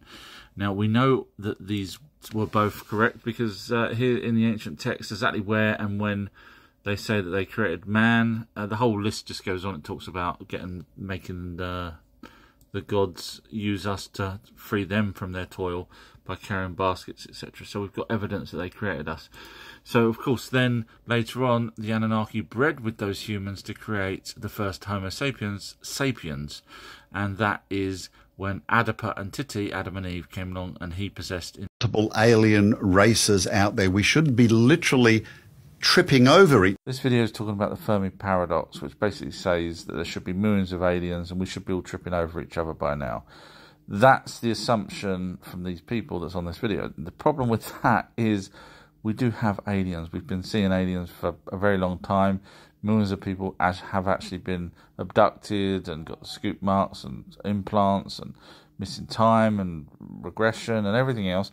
So we do actually have the aliens. Now, what if they don't want to be seen? Just because we might be tripping over ourselves, if they avoid being seen, then what? Then what do we do? So this is why people like this really annoy me, because they just see it from one logical point of view, but they don't actually really see it properly. So obviously, if they don't want to be seen, then they won't be seen. So it doesn't mean they're not there. According to the Bible, the Earth is only around 6,000 years old. This gentleman asks another gentleman if that's true, and the guy goes, yes, it's more than likely true, because then he starts quoting things from the Bible. Problem with that is we've got things like the King's List, which show thousands and thousands, hundreds of thousands of years of kings reigning. We've also got the Melucifer tree that's over 5,000 years old, and apparently there's one over 6,000 years old in Indonesia. Then we've got the Sumerian tablets that talk about Shahs at 3,600, and there's lots of them, which goes over the 6,000 years. Then we've got the weathering on the Sphinx and the Great Pyramids, which show at least 10,000 BC, 12,000 BCE. And then we got the fact that the Bible actually copied the older texts anyway and got things wrong. I've proved that a zillion times. Our True History presents You Don't Have Your Own Soul. I'll show you why, but first let's pretend you are born with your own soul. Let's say these are the very first people on the planet. Let's say they were born with their own soul, a spirit, or whatever you want to call it. They have a child that also has their own soul when they are born. Then the father dies, while the mother is pregnant. His soul will reincarnate into someone else. But if the next child has their own soul, what happens to the dad's soul? Unless the dad's soul had joined or pushed out the new child's soul, then the new child would either have two souls, his and his dad's, or the dad's soul took the place of the boy's soul and now the boy has his dad's soul, which is not his own soul. If you research and talk to mediums and clairvoyants, they will tell you we only have one soul. This leaves there is no reincarnation, but wait, Virginia University has done over 2,500 cases. From those 1,200 of those cases prove reincarnation is real. So where does that leave us? The soul is its own entity. In the Emerald Tablets of Thoth shows there is an internal being, light energy orb, that joins with us 3 to 4 months in the mother's womb and connects to the pineal gland. It's like a hard drive. It is there to learn. When you die, you have control of it for a while, but at some point the entity takes over and goes back round into another person. The entity is nothing to do with God. It is just a light energy being and we are containers for them while we are alive. If you want to see more on this, please visit my website, ourtruehistory.co.uk. Thank you. The Bible tells us that God created a perfect world. There was no death, no disease. Actually, if you go by Young's literal translation instead of the other copies that people changed over and over, always go to Young's literal translation. You'll find that in Genesis 1, it's the gods, plural, prepared the heavens and earth because they were cataloguing, the Anunnaki were cataloguing things for the first 6 days. And then we've got this cuneiform siphon that says that Enki tells the other Anunnaki that the 7th day will now be a day of rest. But let's go back to where this person said God created, because he's using the Bibles that are man-made and changed. Go back to Young's literal translation, plural and prepared. Didn't say created. So if you're going to do it properly, do it properly. I'm super excited to tell you about my brand new documentary. It's 20 minutes long nearly, and it's called Yowie Connection to Bigfoot ? So I've been researching Bigfoot for decades, and I needed finally to work out whether or not there is a connection between the Australian Yowie and the sort of North American Bigfoot. And I think I've worked out one way or another. I'm not going to spoil it for you, whether there is or isn't. But it's on my Patreon page if you're interested, along with many, many other documentaries. In fact, over 100 odd documentaries, long ones. This is the one where we prove that Lilith had no knowledge whatsoever of Adam and Eve.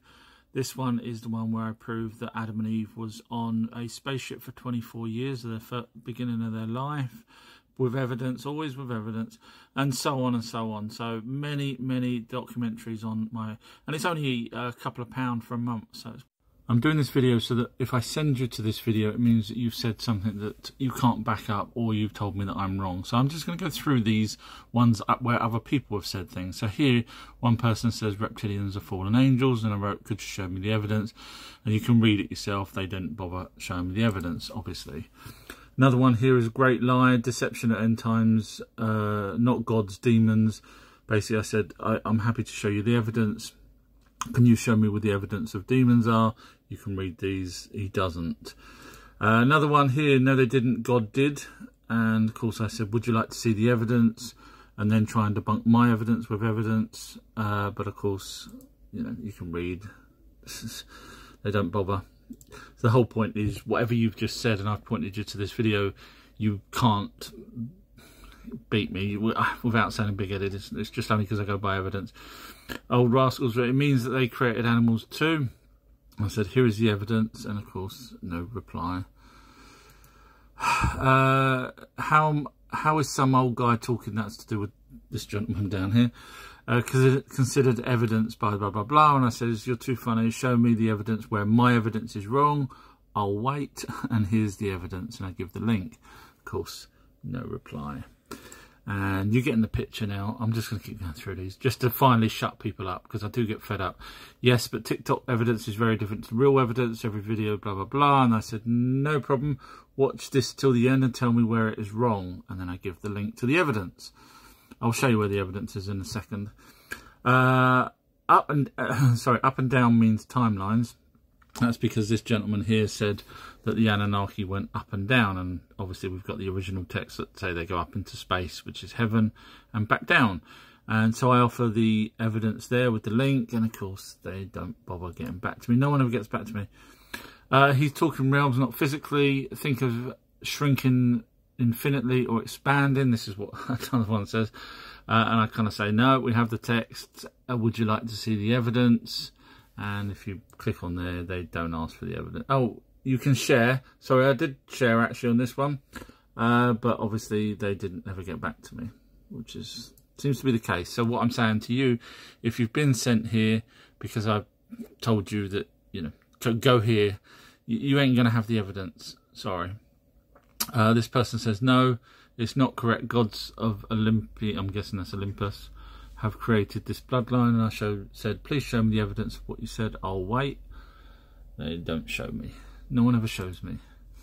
This one here, whatever they said, the only creator is God. And I said, no, their race name is God. Happy to show you the evidence.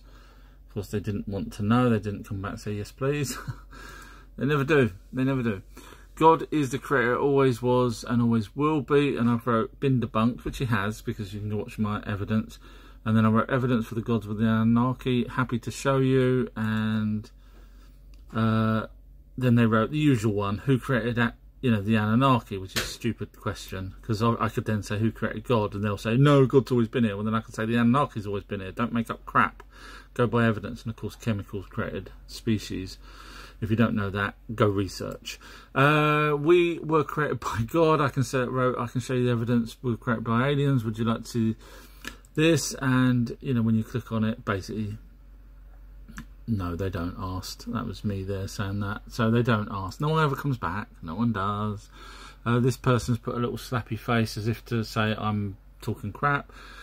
Happy to show you the evidence if you want. You click on that. They never come back. This person actually just said that I'm showing merely pictures, insignificant evidence. They didn't even watch it. They didn't even watch it. So, and I wrote, you assumed I was going to show you pictures. And then I wrote, you're not the smartest here, but I can show you evidence. Do you want to see it or not? And of course they don't. And this just goes on and on and on. For all my videos, I get people saying stuff, and I'm like, happy to show you the evidence, and they don't want to see.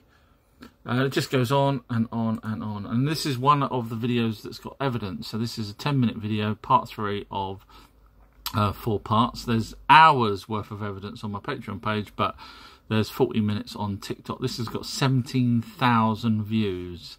And as you can see by the other one, I do keep the silly comments. But no one out of all of these comments here said I'm wrong, and no one's backed it up with evidence either. So when I'm sending you to this video to watch, it's because you are not going to be able to debunk this video here. And if you're interested in know where it is, it's around 1136. So part 1136. So at the tops of videos, it's got like that one's 1142. So just scroll down until you see 1136, and then it's 4 videos after that. So basically, it says proof the Anunnaki was God part 2. So basically, you can guess the idea: part 1, part 2, part 3. So please, enough with whatever you've just sent me, because you're going to be one of these people that just disappear. Sorry. I've been putting up some audio clips from books. These 2 books here, Black Ops, Aliens, Spirits, Bigfoot, and Our Untold History, and Atlantis, Mermaids, Giants, etc. They're big books. And people have been asking me what else is on the books, because in the books. So I thought I'd go through Ancient Earth. So this is this first book here, Black Ops, Aliens. I'll put a link in the description. Ancient Earth, Ancient Moon and Mars. I mean, these books are amazing. Anunnaki, Egypt, Dinosaurs, Man, Bloodline, Little Green Men, Souls and Spirits, Black Ops, Secret Program, Crop Circles, Other Aliens, Men in Black, Time Travel, and Remote Viewing, and Bigfoot, and other information. And this one has Mermaids, Giants, Bible, Ancient Sunken Structures, Pixies, Bermuda Triangle, Levitation, Skinwalkers, Telekinesis, and Telepathy, Atlantis, Vampires, Werewolves, etc., dowsing and ley lines, synchronicity and coincidence, hypnosis, and the future. Highly recommend these amazing books.